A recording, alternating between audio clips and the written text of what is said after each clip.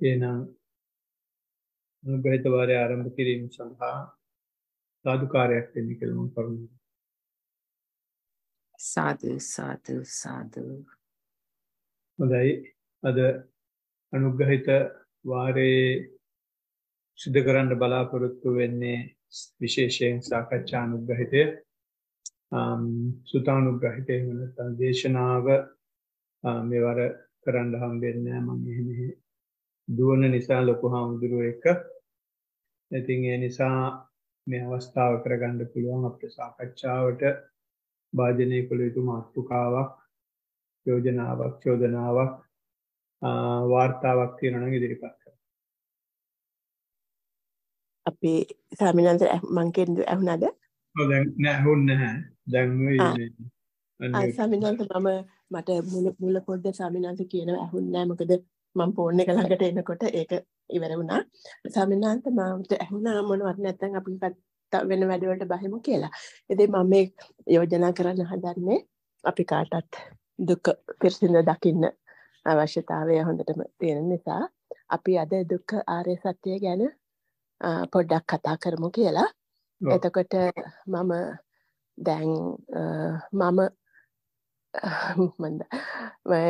ඩිංගක් මම දුක්ඛ ආර්ය සත්‍ය ගැන කතා කරලා ඊට පස්සේ මම ස්වාමීන් වහන්සේට දෙන්නම් අපෙන් අහලා අපි දුක දන්නවද? කියන්නේ දුක්ඛ ආර්ය සත්‍ය දන්නවද නැද්ද කියන එක අපිට එතකොට විමසා බලන්න පුළුවන්. එතකොට ස්වාමීන් වහන්සේ මම දුක්ඛ ආර්ය සත්‍ය කියලා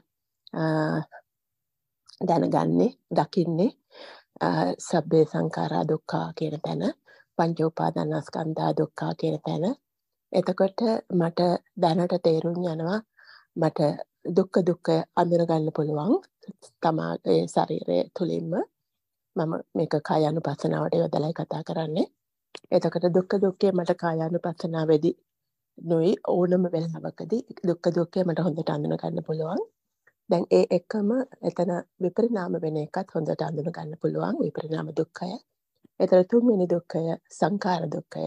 සංඛාර දුක්ඛයත් මම දැනට අඳුනගෙන යමින් ඉන්නවා.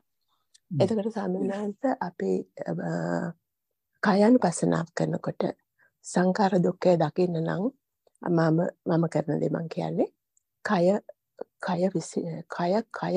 විදියටම බලනවා. ඒ කියන්නේ කය මම බලන්නේ කාය ආයතනය ඔස්සේ. ඒ කියන්නේ වෙන මනසට දාන්නේ නැතුව ඉස්සර මම මනසට දාලා බැලුවේ කය කියන එක මනසින් අල්ලගෙන හිටියේ.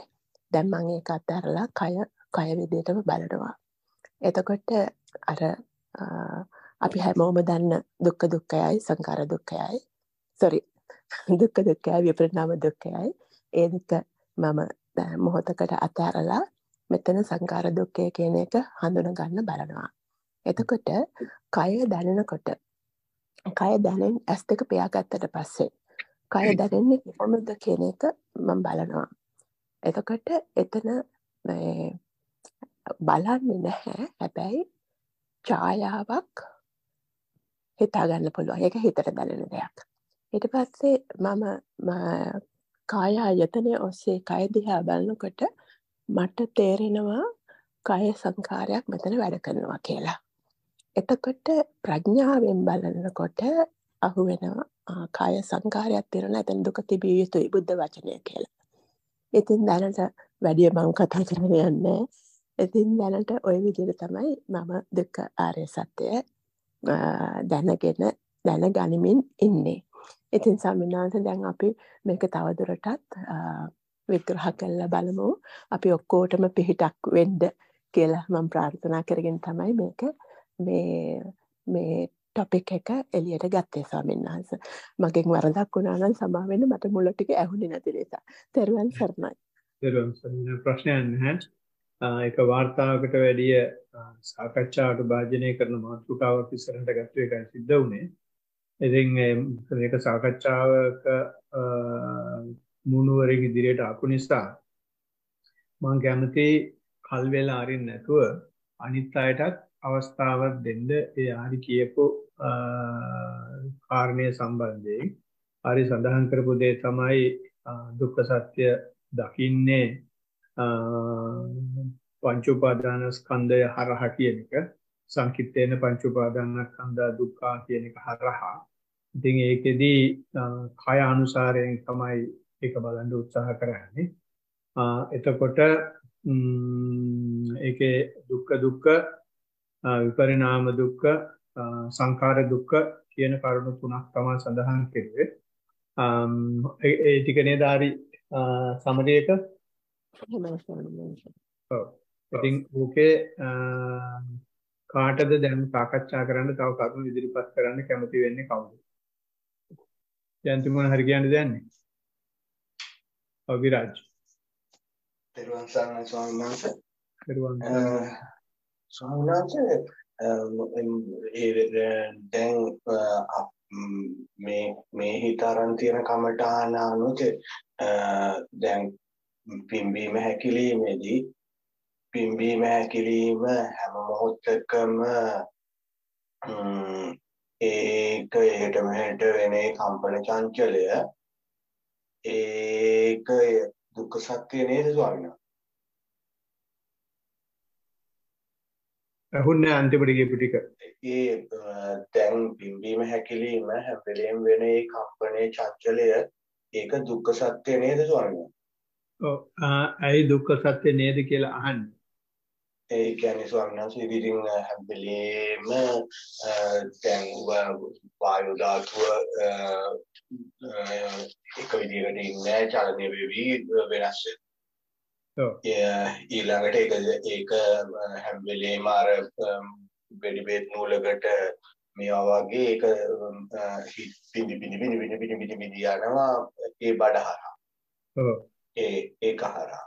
ඉතින් ඒ ගැන ඕක දැන් ස්වාමීන් වහන්සේ ඕක ගෙවි යාම දුක්ඛ සත්‍ය නිවි යාමනේ දුක නිවි යාම වගේ දුක නිවි යාම වගේ එහෙම නේද ස්වාමීන් වහන්සේ? ඔව් නෑ දැන් ඉස්සෙල්ලා කියපු එකේ දුක්ඛ සත්‍ය නේද කියලා නෙවෙයි. ඉතින් මම අහපු ප්‍රශ්නේ තමයි ඇයි ඒක දුක්ඛ සත්‍ය නේද කියලා අහන්නේ කියලා.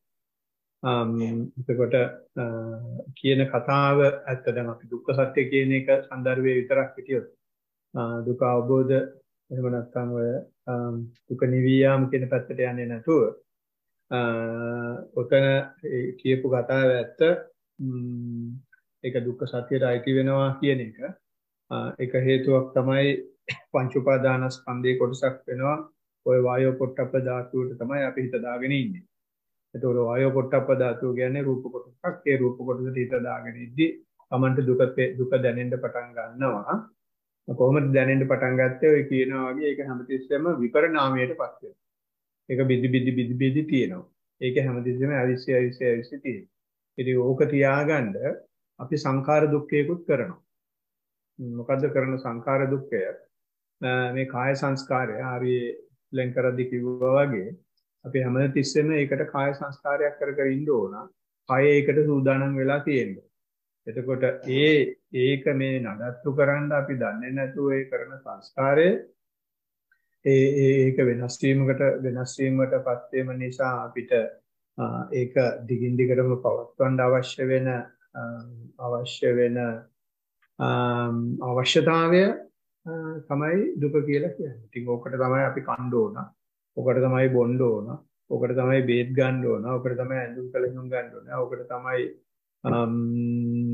AC කරන්න ඕන. ඕකට තමයි හීට් කරන්න ඕන. ඉතින් ඒවා අපි දුක කියලා මේකෙන් ඇති වෙන දුකක් කියලා දන්නේ නැහැ. අපි ඒවා සැප කියලා ගන්නවා. එහෙම නැත්නම් සුඛෝපභෝගී කියලා ගන්නවා කියන පැත්තට යනවා. ඉතින් ওই විදිහට මේක දුකක් කියලා යම්කිසි කෙනෙකුට නිකමට හරි තේරෙනවා නම් ඒක දුක්ඛ සත්‍ය නෙමෙයි. ඒක පොඩ්ඩක් ඒක දුක සැප නෙමෙයි. ඒක පොඩ්ඩක් අපි ධර්මයේ පැත්තට උරු වෙනවා. එතන මේ දුකක් තමයි අපි ඉල්ලගෙන කෑමක් තියෙන්නේ කියන එකට. ඉතින් ඔව් කියලා කියන්න පුළුවන්. හැබැයි එහෙම කියලා අපි ඒක නිකට අල්ල ගහගෙන ඉන්නේ නැහැ. මේකට විකල්පයක් තියෙනවා කියලා අපි ඉදිරියට යන්නේ ඒක ධර්මයේ කොටසක් කියලා දැනගන්න එක ඉන්න එක ආර්ය සත්‍යයක්. දුකක් තියෙනවා. මේක ආර්යයන් වහන්සේලාට තේරුම් ගන්න පුළුවන්. ආර්යයන් වහන්සේලා හරහා ආර්යයන් වහන්සේ කෙනෙකුට ඒක හරහා යන්නේ හැකියාවක් තියෙනවා කියන තැනට ආවට පස්සේ එතකොට ඒක නිකම්ම දුක නෙමෙයි. ඒක ආර්ය සත්‍යයක් වෙනවා. ඒක අනික් පැත්ත තමයි ඒක ආර්ය සත්‍යයක් වෙන්න. ඒක සමස්ත ජනතාවටම සමස්ත සත්ව ස්වභාවයටම පොදු දෙයක්. ඒ හින්දා බුදුහාමුදුරු කෙනෙක් හිටියත් නැතත් භාවනා කරන අය හිටියත් නැතත් මොන ආගමේ වුණත් මොන ජාතියේ වුණත් මොන කුලයේ වුණත් මොන තරාතිරමේ වුණත් ඕක උපාන්ටම පොදි. ඒ හින්දාත් ඒක ආර්ය සත්‍යයක් වෙනවා. ඉතින් පින් සිද්ධ වෙනවා එකතු කිරීමට විරාජ් මහත්තයාට එතකොට ස්වාමීන් වහන්සේ දැන් ප්‍රධාන අරමුණ තමයි දුක. අරමුණ ගෙවී යාම දුක නිවී යාම. ඒක අරමුණ ගෙවී යාම දුක ගෙවී යාම කියලා අපිට ගන්න බෑ. එහෙම ගත්තොත් අපි ඒක මේ නැතිවීම නැතිකම එහෙම නැති කරලා දැමීම කියන එක දුක නැති කිරීම කියලා හිතනවා. එහෙමයි ස්වාමීන් වහන්සේ. ඔව්. තෙරුවන් සරණයි ස්වාමීන්. තෙරුවන් සරණයි. ජයන්තිනෝනා. තෙරුවන් සරණයි ස්වාමීන් වහන්සේ. මට කියන්න තියෙන භාවනාවේදී තියෙන දුක් ඒවා නෙවෙයි. ඒ වෙලාවේදී නම් මට එහෙම විශේෂයෙන් දුක කියන එකක් අවබෝධ වෙන්නේ නැහැ නෙවෙයි. මන් දන්නේ සාමාන්‍ය ජීවිතේ සාමාන්‍ය ජීවිතයේදී දැන් හැම වෙලාවෙම කායික දුක නම් ඒක පොදුයි. ඒක මේ දවස්වලත් මට සනීප නැතු ඉන්නේ. ඒක ආවහම ඉතින් භාවනාවක්වත් මුකුත් නැහැ. මුකුත් මතක් වෙන්නේ නැහැ. ඒකත් එක්ක දඟලන එක තමයි කරන්නේ. ඒක කායික දුක් කියලා පිළිගන්නවා. නමුත් සංස්කාර දුක් කියන එක මම හිතන්නෙත් නැතුව එක පේලියට එක දේවල් ඔළුවට එනවා. එන්නෙම තව කෙනෙක්ගේ තවත් අයගේ දෝස් දකින්න එක ඒ වගේ. එතකොට ඒවා හුඟක් වෙලාවට මම බලනවා මම මේවා කල්පනා කරෙත් නැහැ. එනවා ඉවරයක් නැහැ. එතකොට මට ඇතුලේ සමහර වෙලාවට ඒවා ප්‍රපංච වෙලා පොඩ්ඩක් යනවා. මේ එතකොට ඉන්නේ මං හරියට මගේ ඇතුළට මොනවා හරි දෙයක් හිර කරලා දාලා ඒක විසි කරලා දාගන්න ඕමනාවක් තියෙනවා වගේ. ඒ තරම් අරකින් අර එක ඔළුවට එන වැඩක් නැති දේ ඒ කියන්නේ විශේෂයෙන්ම අනික් අයගේ වැරදි කියන එක කිව්වොත් හරි. ඒවා මම කැමති දේවල් නෙවෙයි. ඒවා එකට තට්ටු පිරෙන නිසා ඒවා එක්කෝ මම දිරවන්නේ නැති නිසා මම ඒකෙන් පීඩාවකටපත් වෙනවා. දැන් ඇත්තටම කිව්වොත් උදේ නැගිට වෙලේ ඉඳන් ඔය පීඩාවෙන් ඉන්නවා. මට නිදහසක් නැහැ කියලා මට දැනෙනවා. ඒක තමයි මට තියෙන්නේ. ඔව් ඒක දැන් ඔය කියපු ඔය දුක්ඛාර සත්‍ය කියන එකේ තව පැත්තකට තමයි යන්නේ. දැන් ආරි කතා කරුවේ කය සම්බන්ධයෙන් විරාජ් කතා කරුවේ කය සම්බන්ධයෙන් එහෙම නැත්නම් රූපය සම්බන්ධයෙන්. දැන් මෙතන එතනින් පොඩ්ඩක් එහාට ගිහින් කයෙන් එහාට ගිහින් වේදනාවෙන් එහාට ගිහින් සංඥා හැටියට එන දේවල් වලින් ඇති වෙන දුක ගැන කතා කරනවා. ඉතින් ඒ සංඥා වලින් ඔක්කොම අපිට අනිත් අයගේ වැරදි පේනවා කියලා කියන්නේ වැරදි දකිනවා කියලා කියන්නේ. මේ සංඥා ගොඩක් අපිට එනවා කියන එකනේ. ඒ සංඥා ගොඩක් එද්දී අපේ රූපයෙන් ඇති වෙලා තියෙන දුක ඒ වෙලාවේ නැහැ. වේදනාවෙන් ඇතිවෙන්න පුළුවන් දුකක් නැහැ. මේ සංඥා වලින් ඇති වෙන දුකට තමයි දැන් ප්‍රශ්නේ වෙලා. එතකොට ඒක සංඥා වලින් ඇති වෙන දුක අපිට ප්‍රශ්නයක් වෙන්නේ බුදුහාමුදුරුවෝ කියන්නේ සාත වුණොත් සාත රූපං පිය රූපං කියලා. සාත වෙන්න ඕන ප්‍රිය වෙන්න. එතකොට ඒක සාත වුණාම ප්‍රිය වුණාම එතකොට තමයි මේ දුක ඇති වෙන්නේ. එතකොට මේ අනිත් අයගේ වැරදි වෙන්න පේන්න හේතුව තමයි ඒගොල්ලන් වැරදි නැතුව ඉන්න එක මට අවශ්‍යතාවයක් තියෙන නිසා. මේ ප්‍රියතාවයක් තියෙන නිසා ඒගොල්ලෝ සම්බන්ධ. එතකොට එහෙම ප්‍රියතාවයක් ඇති වුණ නැත්නම් ඔය කියන අනිත් අය කියන අනිත් කට්ටියට අමතරවත් තව අනිත් අය ඉන්නවනේ. ඒගොල්ලෝ 100%ක්ම හරි කට්ටිය නෙමෙයිනේ. අපිට ඒගොල්ලෝ ගැන එහෙම අදහසක් ඇති වෙන්නේ නැහැ. අපිට අදහසක් ඇති වෙන්නේ මේ තමන්ගේ කම නිසා, තමන්ගේ ප්‍රියභාවය නිසා, තමන්ගේ කැමැත්ත නිසා. එතකොට ඒක වෙන්න හේතුව තමයි මේ හැමතිස්සෙම මේක මේ එකටම කියවද්දි කියුනේ මම කියන එක දිගටම කියවුණා. ඒ අපි දන්නේ නැතුව ඒක වැඩ කරනවා. අනිත් එක හරි කතා කරද්දි කියපු දේ තමයි මේ සංකීර්ණ පංච උපාදානස්කන්ධා දුක්ඛ කියන එක ඉස්සරහට අරගෙන කතා කරුවේ. එතකොට මෙතන මේ පෙන්වුම් කරන්නේ මේ සංඥා උපාදානස්කන්ධයේ තියෙන දැඩි බව. මේ සංඥා ටික මම තදින් අල්ලගෙන ඉන්නවා කියන එක. ඉතින් ඔතනට එනවා කියන එක ලේසි නෑ. ඔතනට එනවා කියලා කියන්නේ අපි 150ක් වැඩ සෑහෙන සම්පූර්ණ ඉවර කරලා නැති වුණත් 150ක් වැඩවලින් එහාට ගිහින්. රූපේනෝ වේදනාවේනෝ එහාට ගිහින්. දැන් මේ සංඥා ටික ඇවිල්ලා තියෙනවා. සංඥා ටික ඇවිල්ලා පෙන්නනවා මේ සංඥා කොච්චර මගේ කරගෙන ඉන්නවද කියලා. සංඥා කොච්චර උපාදාන කරගෙන ඉන්නවද කියන එක. මේ මම ඒගොල්ලෝ වැරදි වෙන්න පුළුවන්. ඒගොල්ලෝ වැරදි වෙන්නේ මගේ කෝණේ. ඒගොල්ලන්ගේ කෝණයෙන් බැත්තොත් ඒක වැරදි නෑ. එතකොට වැරදි නැති වෙන්න පුළුවන්. එතකොට මේ මම කියන ටික අපිට අයින් කරගන්න පුළුවන්. එහෙම නැත්නම් මම මේක අල්ලගෙන ඉන්නවා කියන උපාදානයට හිත දාගන්න පුළුවන් වුණොත් ඒක පෙන්වන්න තමයි. දැන් ඒක කළ යුතු අවස්ථාව ඇවිල්ලා කියන එක පෙන්වන්න තමයි. දැන් ඔය හිතුවිලි ටික ගලාගෙන ඉන්නේ. ඔය සංඥා ටික උඩට පනින්නේ මෙන්න දැන් උඹේ අවස්ථාව. මෙන්න මේ උඹ ඉන්න තැන භාවනා මෙතනට ඇවිල්ලා තියෙන්නේ. දැන් පුළුවන් නම් ඔකට උරදීපන් කියන්නේ. ඉතින් එතනට ආපුහම ඒකෙන් තැවි ඉන්නවා කියලා කියන්නේ සතිමත් උන්නේ නැහැ කියන්නේ. ඒවා ඉද්දි අපිට බුදුහාමුදුරුවෝ කියලා තියෙන්නේ මේවා ඉද්දි අනුන්ගේ දෙයක් දිහා බලනවා වගේ බලන් ඉන්න කියලා. ඉතින් එහෙම බලන් ඉන්නවා කියන එක අමතක වෙනවා. ඒ උතන්දී ඔය தත්ත්වෙදී බොහෝ අපි හුඟක් හිතනවා අමාරුයි කියලා. අපි හරියට කල්පනා කරලා බැලුවොත් ඔය தත්ත්වෙදී හුඟක් ලේසි. හේතුව තමයි ඔය එන දේවල් රූපේ තරම්වත් කල්පවතින්නේ නැහැ. ඔය එන දේවල් වේදනාව තරම්වත් කල්පවතින්නේ නැහැ. එන්නේ ඉස්සෙල්ලා ඔය සංඥාව නැති වෙලා ඉවරයි. ඉතින් ඒ සංඥාව නැති වෙන සංඥාවට අපි ඇත්තටම ඒක අල්ලාගෙන පස්සේ පසුතැවෙන නිසා තමයි ඒක හරි ලොකු දෙයක් වගේ දිගටම තියනවා වගේ තේරෙන්නේ. ඉතින් ඒ හින්දා අපිට පුළුවන් නම් මේවා එන්නේ අපිට අල්ලනවද නැද්ද කියලා බලන්න. ඒ අල්ලනවද නැද්ද කියලා බලන එකේදී අල්ලනවද නැද්ද කියලා අහුවෙන්නේ අපි ඒ ගැන පස්සේ දුක් වෙනවා. නැත්තම් ඒක උඩට එන්නේ ඒ දැල්ල උඩට ඇවිල්ලා එතනින් දැල්ල පිච්චිලා යන්නේ. හැබැයි ඒ දැල්ල උඩට ආවට පස්සේ එතනට ආයෙ තව පෙට්‍රල් ටිකක් වැටුනොත් ගින්න තව ඉස්සරහට යනවා. තව පොලුන් ටිකක් වැටුනොත් ගින්න තව ඉස්සරහට යනවා. තව දර ටිකක් වැටුනොත් ගින්න තව ඉස්සරහට යනවා. එහෙම නැතුව මෙන්න මේක ආවා කියලා බලාගෙන හිටියනම් මේක එතනම ඒ ගිනි පුපුර ඉවරලා යනවා. ඒ ගින්දර ටික නිවිලා යනවා.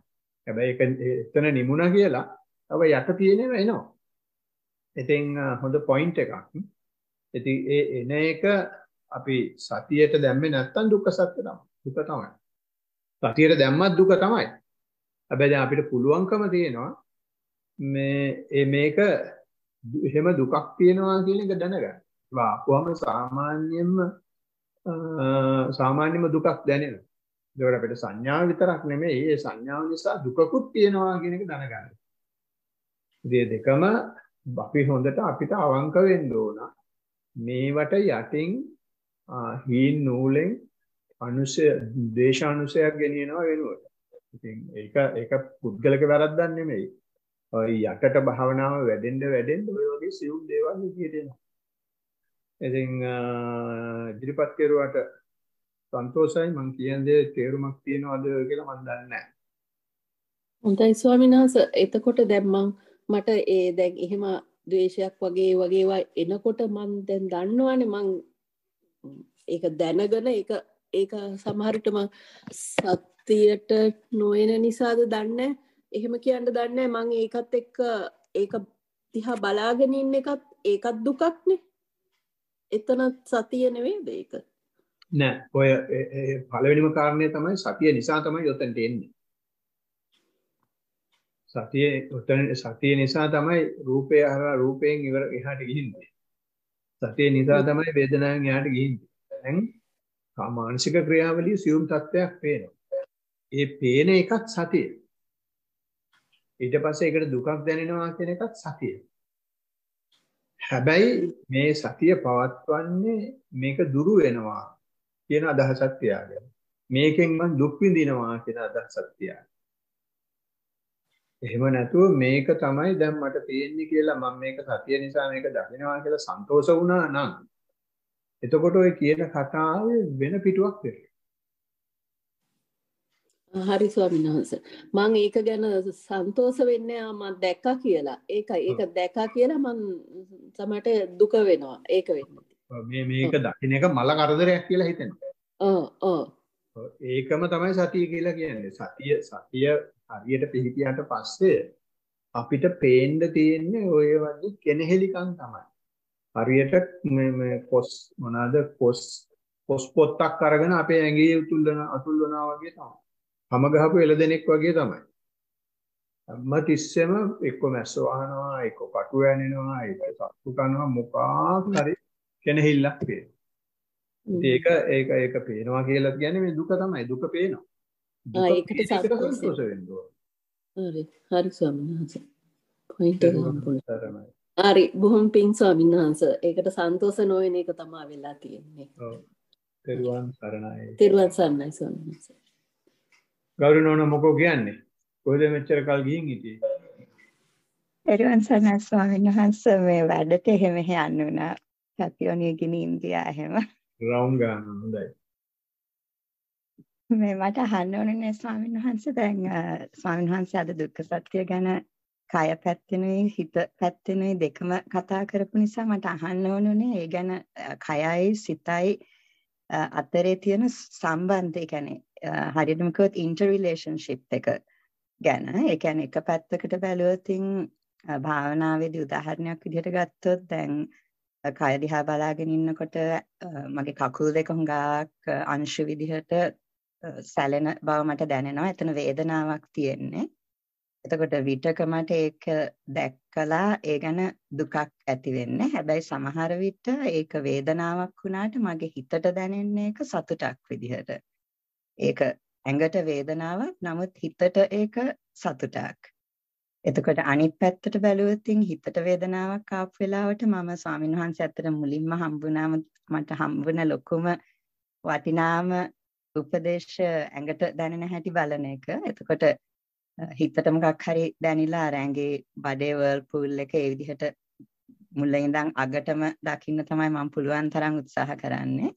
එතකොට හිතට දැනෙන්නේ වේදනාවක් වුණාට ඒක ඇඟට දකින්න එක සමහර විට දුකක් සමහර විට හිතේ තියෙන වේදනාවක් වුණා දුක් වේදනාවක් වුණාට ඇඟට දැනෙන්නේ එක සැපක් විදිහට. ඒ කියන්නේ ඒක දකින්න එක විඳින්නේ සැපක් විදිහට.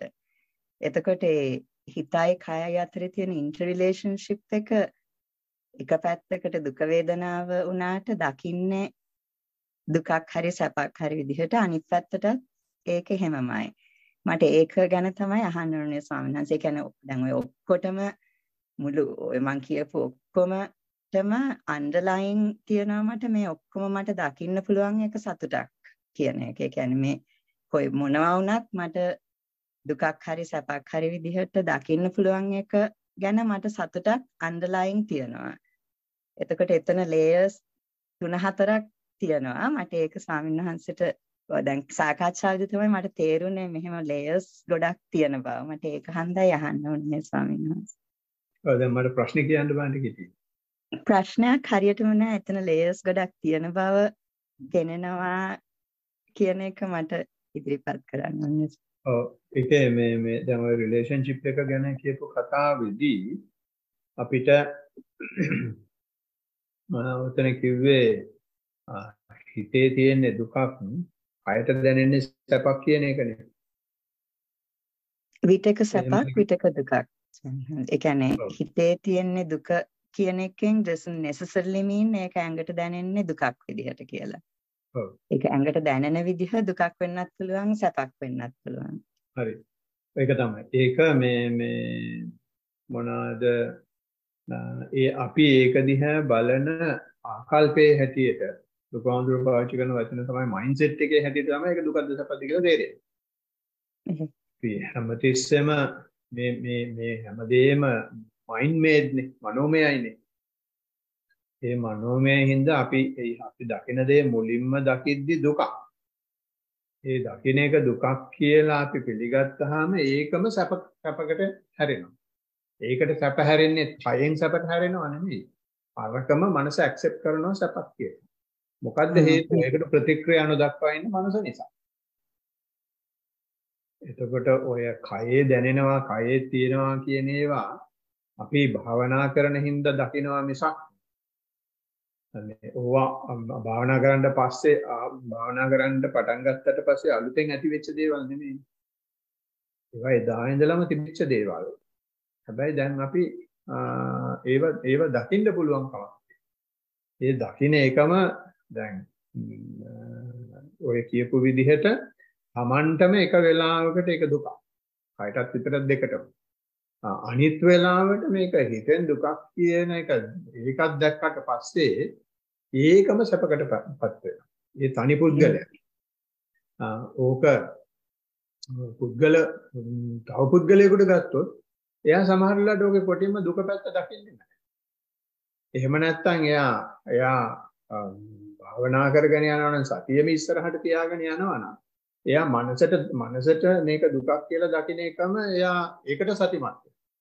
ඒකට සතිමත් වුණාම එතනම ඒ මනසේ ආකල්පයම එතනම ඒක සැපක් බවට පත් වෙනවා. මොකද එතනම ප්‍රතික්‍රියා කරන ස්වභාවය නැතුව යනවා. එතකොට මේ මනසෙන් දේවල් හදන එක කන්ටිනියු වෙන්නේ නැතුව යනවා. දැන් මෙතන අර රිලේෂන්ෂිප් එක බලන නිසා හැමතිස්සෙම බුදුහාමුදුරුවෝ කියලා තියෙන විදිහට මේ මොනවාද ප්‍රත්‍යක්ෂය පදනම් කරගෙන යන නිසා උජුම් කායං පනිදාය නිසා ඔය ඉන්ටර් රිලේෂන්ෂිප් එක මේ හොඳට පේන්න පටන් ගන්නවා. ඉතින් හොඳයි. ඉතින් එතන ලේයර්ස් තියෙනවා. ඉතින් ඔතන ලේයර්ස් දෙකයි කියවුනේ. ඊට වැඩි ලේයර්ස් තියෙන්න පුළුවන්. අනිත් එක තමයි ඔය වේදනාව ගැන කතා කරද්දී වේදනාව දුක කිව්වත් සැප කිව්වත් වේදනාව වේදනාවක්. ඒක මේ දුක සැප දෙකම වේදනාව තමයි බුදුහාමුදුරුවෝ. අපි කයට දැනෙන දුකට අපි වේදනාව කියලා කියනවා. කයට දැනෙන සැපට අපි වේදනාව කියන්නේ. ඒකට සැප කියලා වෙනම වචනයක් දානවා. බුදුහාමුදුරුවෝ කියන්නේ අර දුකම තමයි සැප බවට හැරෙන්නේ. සැපම තමයි දුක බවට හැරෙන්නේ කියන එක තමන්ගේ අත්දැකීමෙන්ම කිව්වා. සමහර වෙලාවට මෙහෙමයි සමහර වෙලාවට මෙහෙම. අනිත් එක මනසට දැනෙන දුකට අපි කියනවා දුම්නස කියලා. ඒක දුකේ කැලලක්. දුම්නස මනසට දැනෙන සුවයට කියනවා සොම්නස කියලා. ඒකත් වේදනාවේ කොටසක්. කවුරුගේ මාතෘකාවට දන්නේ මම කතා කරේ. එහි ස්වාමීන් වහන්සේ ඒ හතරම එකට වෙන්න පුළුවන්. ඒ කියන්නේ දුම්නසයි සොම්නසයි දුකයි සැපයි හතර එක එක කොම්බිනේෂන්ස් වලින් එන්න පුළුවන් කියන එක මට පැහැදිලිවම ප්‍රායෝගිකව පේනවා. ඔව් ඒක වෙන්න පුළුවන්. පින් සිද්ධ වෙනවා ස්වාමීන් වහන්සේ. තෙරුවන් සරණයි. එනුක මාත්‍යා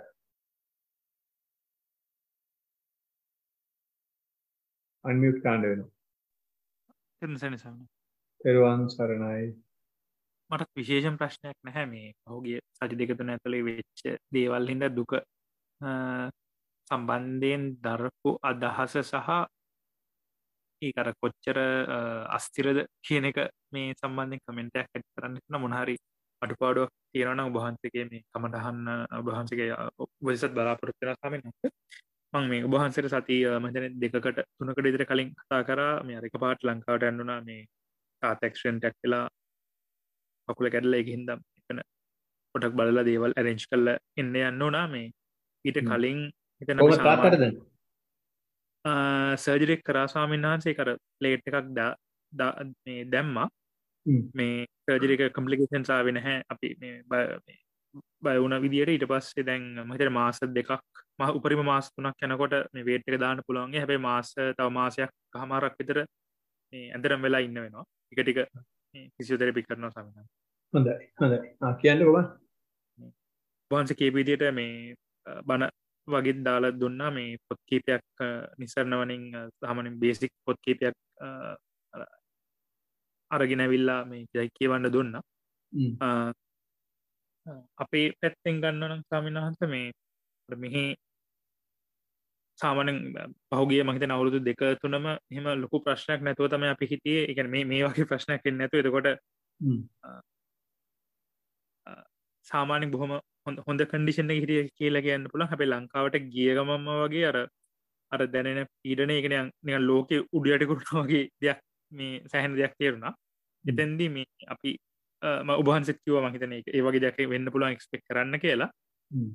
සාමාන්‍යයෙන් මම හිතන්නේ අපි මම අනුගමනය කරපු අප්‍රෝච් එක අපි දෙන්න කතා වෙලත් ගිය අර නිකන් පර්සනලි අර මගේ කරගන්න නැතුව විසඳ ගන්න බලමු කියලා. එතන තියෙන මේ ඉන්ජරි එකේ ප්‍රශ්නේ ඊට පස්සේ ට්‍රීට්මන්ට් ඊට පස්සේ ගෙදර සිටුේෂන් එක ඉතින් අර නිකන් සාමාන්‍යයෙන් නිකන් රස්නේ සහ අර නිකන් ක්ලෙන්සිනස් එක ක්ලීන් බව ඉතින් කියන්නේ ඒ ඔක්කොම කියන්නේ මගේ අකමැති විදිහට තමයි එතන දේවල් වෙන්නේ. එතකොට පුළුවන් තරම් මගේ කරගන්න නැතුව අර හිතරෙන දේවල් බලාගෙන ඉඳලා වැඩි කටින් එළියට දාන්න නැතුව එහෙම පුරුදු වුණා. මම හිතන්නේ මුල් දවස් දෙකක් විතර එහෙම අන්කම්ෆර්ටබල් හැබැයි ටික පුරුදු වුණා. අර මගේ කරගන්න නැහැ කියලා අදහස් කරේ ස්වාමීන් වහන්සේ. දැන් මොකක්ද ප්‍රශ්නයක් වුණාම ඒ කියන්නේ ඒක ඉම්පැක්ට් එකක් මට එන්නේ නැහැ. මම අවුට්සයිඩර් කෙනෙක් වගේ අර ඒක ආටිෆිෂියලි හිතලා උත්තර දෙන්න ගත්තම මට දැනෙන ප්‍රෙෂර් එක අඩුයි. හැබැයි භාවනා කරන එක ගොඩාක්ම සමහර දවස්වල කෙරුණේම නැහැ. ඒකත් එක්ක සති දෙකේ අන්තිම ස්වභාවය අන්තිම වෙද්දි අර මගේ අවුට්පුට් එළියට යන්න ගත්තා. අර කන්ට්‍රෝල් එක නැති වුණා. හැබැයි එහෙමයි කියලා අන්තිම වෙද්දි හැබැයි ඉබේ නිකන් ඒක එහෙම දේවල් කියවෙන එක ගැන හිතෙන් අවුලක් ආවා. හැබැයි ඊට පස්සේ සිටුේෂන් එකටත් ඇබ්සෝබ් වුණා වගේ වුණා. මේ සතිය ගැන කියනවනම් සාමිනාස මං හිතන්නේ අර ඒක අර සතිය ගැන හිතලා හිටවන්න හෝ භාවනා කරන්න වෙලාවක් තිබ්බේ නැහැ. හැබැයි අර නිකන් මතක හිටින එක්ස්පීරියන්ස් එකකට තියෙන අර මගේ කරගන්න නැතුව මේකෙන් මට බලපාන්න නැහැ, මේක ඉම්පැක්ට් එක මට නැහැ වගේ හිතලා ආටිෆිෂියල් ඩීල් කරන තරමට මට ඒකට උත්තර දෙන්න සහ ඒක හැන්ඩල් කරන්න පහසු වුණා. හැබැයි එහෙම නැති වෙලා මගේ කරගත්ත ගමන් අර දැනෙන දුක ගොඩාක්ම යමුරටම දැනුණා වගේ දෙයක් තියෙන ස්වාමීන් වහන්සේ. සහ මේ තේරිච්ච දෙයක් තමයි දැන් ඒ වගේ ඇක්සිඩන්ට් එකක් අපිට ලේසියෙන් එන්න පුළුවන්. දැන් එහෙම වුණාම අපි ඇත්තට මේකට සූදානම්ද කියලා ලොකු කම්පාවකුත් ඇති වුණා. අපිට මුහුණ දෙන්න කොහොමද අපි එහෙම වෙනවද කියලා. සහ ඔබ වහන්සේගේ මේ සම්බන්ධයෙන් අවවාදයක් ගන්න පුළුවන් මොකද? ඔව් නෑ ඒකට ප්‍රිපෙයාර් වෙලා යනවා කියලා කියන්නේම අපි හිතනවා ඒක බොහොම හොඳ දෙයක් කියලා. ඒ ප්‍රිපෙයාර් වෙලා යන්නෙම ඒ තියෙන සිටුේෂන් එක ගැන තියෙන තිගැස්ම නිසා. අපි ප්‍රිපෙයාර් වෙලා යන්න ඕන. ප්‍රිපෙයාර් වෙලා යන්න ඕන එන හැම දෙයකටම සතිමත් වෙනවා කියලා. එතකොට දුකක් ආවත්, සතක් ආවත්, තරහක් ආවත්, අපි විශ්ුණත් ඒ හැම එකටම අපි අවිස්සෙන්න පුළුවන්, දුකෙන්ද පුළුවන්, කෑකෝ ගහන්න පුළුවන්. හැබැයි හැම තිස්සෙම මම මේක කරනවා කියලා දැනගන්න බව තිබ්බනම් ඒකේ මොනවාද ඒකට කියන්නේ සංස්කාර වෙන එලිමන්ට් එක, කර්ම වෙන එලිමන්ට් එක අයින් වෙනවා. චේතනාත්මක එලිමන්ට් එක අයින් වෙනවා. මොකද හැම තිස්සෙම පොලිස් කාර්යය වගේ සතිය තියාගෙන තමයි යන්නේ. ඒ හොඳ දේවල් නෙමෙයි වෙන්නේ. කැක්කෝ ගහන එක තමයි කරන්නේ. හැබැයි Tamange CCTV එක දාගෙන තමයි කරන්නේ. එතකොට මේ පොලිසියෙන් ඉන්න නිසා හොරා වගේ පේනවා, හොරකම් කරන්න හම්බෙන්නේ නැහැ. ඉතින් හැබැයි ප්‍රිපෙයාර් වෙලා යනවා කියලා කියන්නේ මේ සිටුේෂන් එකක තිගැස්මක් තියෙනවා. මේක හරියටම මගේ අපි පුළුවන් තරම් මේක සතියෙන් කන්ට්‍රෝල් කරගන්න ඕනේ කියන මානසිකත්වයේ තියෙන්න ඇති. එතකොට අපි උපාදානීය කියන එක දැන් සංකිට්ඨේන පංච උපාදානස්කන්ධ දුක්ඛ කියන තැනින් දෙක කතා කරන්න පටන් ගත්තේ. එතකොට අපි ඔය ඒ විදිහට මේකත් මේ අපි පුළුවන් තරම් මෙහෙම කරමු කියලා යන්නේ මේකත් මගේ පාලනයේ යටතේ තියෙනවා කියන. මට මේක කරගන්න පුළුවන් මෙහෙම ගියොත් කරගන්න පුළුවන් කියන එක. ඒවා තමයි අනුසය කෙලස් කියලා කියන්නේ. අපි දන්නේම නැතුව මේ සතිය පාවිච්චි කරනවා උපාදාන කරනවා. එහෙම නැත්නම් ධර්මයේ පාවිච්චි කරනවා උපාදාන කරනවා. ඉතින් ඒක තරමක් දුරට සාර්ථකත් වෙනවා. සාර්ථකත් වෙනවා යට ලේයර්ස් වලට යද්දී කන්ට්‍රෝල් එක නැහැ. අපිටම පේන්න පටන් ගන්නවා කන්ට්‍රෝල් එක නැහැ කියලා. හැබැයි ප්‍රිපෙයාර් වෙලා ගියා නම් සතිමත් වෙන්න ප්‍රිපෙයාර් වෙලා ගියා නම් එතකොට යට ලේයර්ස් වලට ගියත් යට ලේයර්ස් වලට බහින්න අර උඩ ලේයර්ස් වලදී සතිමත් වෙන නිසා යට ලේයර්ස් වලදී යටදී සතිමත් වෙන්න පුළුවන්. දැන් මෙතන වෙන්නේ අර sort of suppression එකක් තියෙන නිසා අරව ආවට පස්සේ අපි සතිය නෙමෙයි ගන්නෙ මේ තියෙන සිටුේෂන් එක මම කන්ට්‍රෝල් කරනවා මම මේ කරගෙන ඉන්නවා කියන විදිහට දැන් පාවිච්චි කරපු වචනේම තමයි ඒක නිකන් ආටිෆිෂියලි වගේ කරන්න ගියාම ඒක නැචරල් නැතුව ඔර්ගැනික් වෙන්නේ නැහැ. ඉතින් කොහොම හරි ධර්මයේ පැත්තෙන් බැලුවොත් ඒ කරන දේ හොඳයි කියලා හිතෙනවා. හැබැයි සතිය පැත්තෙන් බැලුවොත් සතිය තමයි ධර්මයේ කියලා කියන්නේ ඇත්තටම. ඒක හරියටම සතියට කියලා ගහන්න බෑ. ඉතින් ඒක තමයි මගේ කමෙන්ට් එක. කැමතියි මම කියපු දෙයට විරුද්ධව මොන හරි කියනවා නම් අහගෙන ඉන්න. ස්වාමීන් මේ තෙන්දි සතිය පැත්තෙන් බලනවා කියලා ඔබ අදා කියන්නේ මට දැනුන විදිහට ස්වාමීන් වහන්සේ දැන් අපි හිතමු දැන් කොහොමද කියන්නේ අතුවාලේ දැන් හිතමු මොකක් හරි ප්‍රශ්නයක් වුණා කියලා ස්වාමීන් වහන්සේ උදාහරණයක් ගත්තොත්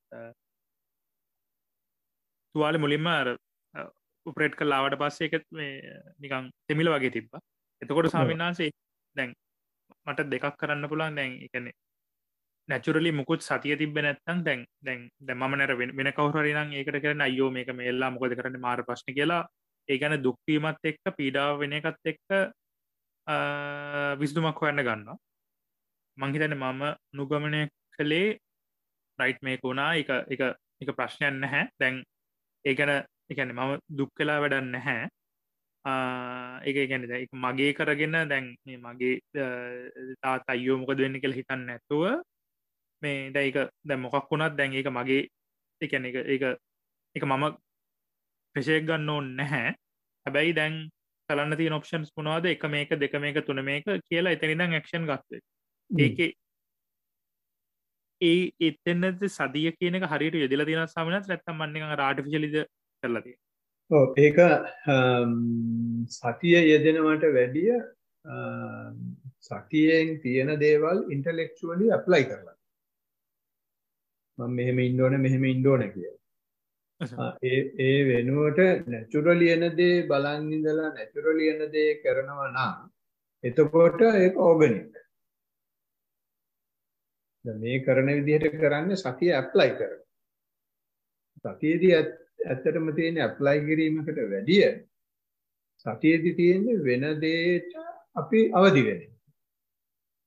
එතන අපි අවදි කරගෙන ඒ අවදිය කරවන්න හදනවා. ඉතින් ඕක මහ ලොකු වැරද්දක් නෙවෙයි.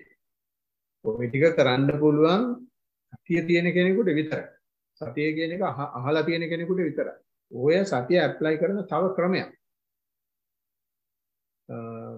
ඒ හින්දා ඕක මහා ලොකු වැරද්දක් අයියෝ මට සතිය නැහැ කියලා හිතන්න අවශ්‍යතාවයක් නෙමෙයි. සතිය සතිමත්ව ජීවත් වෙන්න හදන කෙනෙකුගේ ලක්ෂණයක්. මම කතා කරන්නේ ඕක තව රිෆයින් කරගන්න පුළුවන්. මේ අපි ඉන්ටෙන්ෂනලි දැන් අපි මොනවාද ගත්තොත් ආනාපාන සති සූත්‍රයේ ආනාපාන පබ්බේ තියෙන එක සෝ සතෝ උජුංකම් පන්නදා පරිමුඛ සතිය උපත්තිපත්ත සෝ සතෝ අස්ස සති සතෝ පස්ස සති කියලා නේ කියන්නේ. සතියෙන් ආස්වාස කරනවා සතියෙන් ප්‍රස්වාස කරනවා කියලා කියන්නේ. ඒ සතියෙන් ආස්වාස කරනවා සතියෙන් ප්‍රස්වාස කරනවා කියලා කියන්නේ අපි එතන චේතනාත්මකව ඒක කරනවා.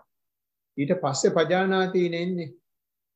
ඉතින් දැන් මෙතන මේ මම ඔය කියන එක ආනාපාන පබ්බේ තියෙන ඒ ටික දැන් මේ සෙනාරියෝ එකට දැම්මොත් මේ සෙනාරියෝ එකේ කරන්නේ මේ ඔය සෝ සතෝ අස්ස සති සෝ සතෝ පස්ස සති කියන එක තමයි. සතිය චේතනාත්මකව කරනවා. ඉතින් සතිය චේතනාත්මකව කරන එක අපි තව දියුණු වුණාම ඔය වැඩේ ඔහොමම කරනවා චේතනාව අයින් වෙලා කරන දෙයට දැනුවත් භාවය ඇති කරගන්න.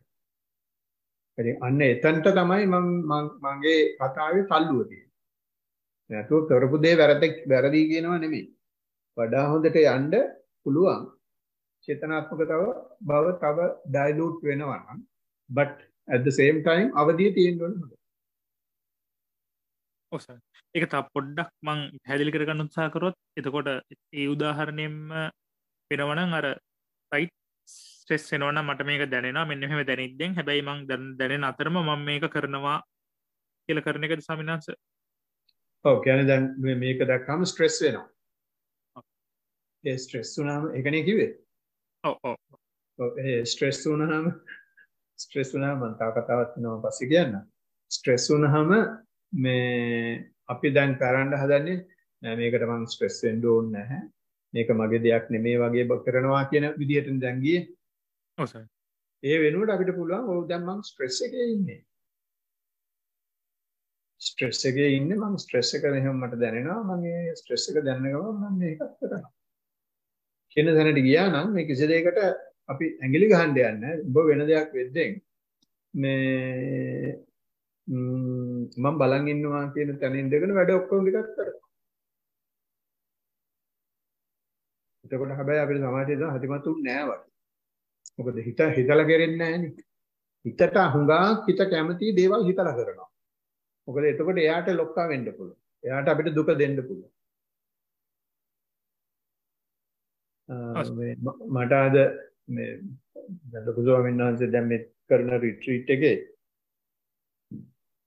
ප්‍රශ්න කියවන්න වෙලා තියෙන්නේ මට. මම ප්‍රශ්න කියවද්දී දැන් කවුද එක්කෙනෙක් යටින් ලියලා තිබුණා PTO කියලා. ඉතින් අපේ මට ඔක කියෝගෙන යන ගමන් PTO දැක්කහම එකපාරටම මට මගේ හිතට කියුණා පටෝම් කියලා. දැන් පටෝම් කියලා කියලා මට දැන් ඇතුලෙන් හරි hina යනවා ඕගා. මට වார்த்தාවේ කියවන්නත් බෑ. ඊට පස්සේ මම දැන් කලබල වෙනවානේ. ඊට පස්සේ මම හිමීට මගේ ඇතුලෙන්ම කියන ගමන් මට hina යනවා කියන ගමන් මම වார்த்தාව කියෙව්වා. එතකොට අරක අන්ඩර් කන්ට්‍රෝල් ආවා. නැත්තම් ඒකට කලබල වුණා නම් දැන් මම මේක කොහොම හරි යටපත් කරගෙන ඉඳි අනිත් වාර්තා ඔක්කොම hina තමයි කියන්නේ. මගේ hina වෙන ස්වරූපයේ මූණේ ආවා. ඒ වුණාට ඒක බොකස් ගාලා පැන්නේ නැහැ. ඉතින් ඒ වගේ මම මේ ලොකු දෙයක් කෙරුවා කියනවා නෙමෙයි. අපිට මේ ඒ වගේ අවස්ථාවල් වල මේක වෙන්න දීලා වෙන දෙයකට බලන් ඉන්න ගමන් අපේ වැඩේත් කරන්න පුළුවන් නම් ඒතර අපිට සතියෙන් පැදගෙන යන්න පුළුවන්. හොඳයි මාතෘකාවේ අයිතිකාරයා කතා කරනවා. මොකෝ කියන්නේ? බොහොම පිටසමිනස් පෙරවන් සරණ. සමිනස් අවසරයි. ඔව්. අප කතා කරන කමක් නැද්ද දන්නේ? දැන් කවන්නේ. සමිනස් දැන් භාවනාව කායानुපස්සනාව ගැන තව පොඩ්ඩක් කතා කරන්නයි හදන්නේ. එතකොට අස් දෙක පියාගෙන කයට අවධානයෙන් ඉන්නකොට මම බලන් පේන තැන මොකද්ද කියන එක දැනගන්න පටන් ගත්තා. කය කියලා දැනට තේරෙන්නේ පොඩි තැන් ස්පොට්ස් කියලා කියන්න පුළුවන්. පොඩි තැන් 3ක් විතරයි. ඒක තේරෙනවා. එතන තමයි ඉන්නේ. ඊට පස්සේ එහෙම ඉන්නකොට මම උත්සාහ ගත්තා මම කය ගැන හිතන්නේ නැහැ. කයෙන් පෙන්නලා දෙන දේ විතරක් බලනවා කියලා. දැනට භාවනා යන්නේ ওই විදියට. ඉතින් මට ඒක ඉදිරිපත් කරන්න හිතෙන ස්වාමීන් වහන්සේ එතකොට මට දැනෙන ස්වභාවය වේදනාව ඒක හැම මොහොතකම තියෙන දෙයක්. එතකොට ඒකත් මම අත්දකිනවා. ඊට පස්සේ අර දැන් ජයන්ත කිව්වා වගේ ඒ සංඥා එතන ඇති වෙන සංඥාවලත් ඔක්කොම මට වෙන් වශයෙන්ම දැනගන්න පුළුවන්. එකත් කරනවා. ඊට පස්සේ මේක නම් මම හිතපු දෙයක්. මෙතන සංකාර වෙන්නේ කොහොමද කියලා කාය සංකාරය අඳුන ගන්න උත්සාහ කරනවා. ඊට පස්සේ මම විඥාණය වැඩ කරන හැටිත් බලනකොට මේ හැම දෙයක් ඔස්සේම විඥානයේ බෙදලා දැක්වීම දකින්න පුළුවන් වුණා. සංකාරය ටිකක් එච්චර අමාරුයි දැනට. අනිත් ඒවා බෙදලා දැක්වීම දකින්න පුළුවන් වුණා. ඉතින් ඔහොම තමයි දැනට මගේ කායानुපස්සනාව කරන්නේ. හැබැයි තේරෙන විදියට කයත් දකිනවා වේදනාව, ඒ කියන්නේ කායानुපස්සනාවේදී ඒ එකම වේදනානුපස්සනාවක් දකිනවා. සංඥා සංකාර ඔස්සේ චිත්තානුපස්සනාවක් දකිනවා. එහෙම ඔය අනුපස්සනා ටික දැනට එකතු කරගෙන යනවා කායानुපස්සනාව ඔස්සේ.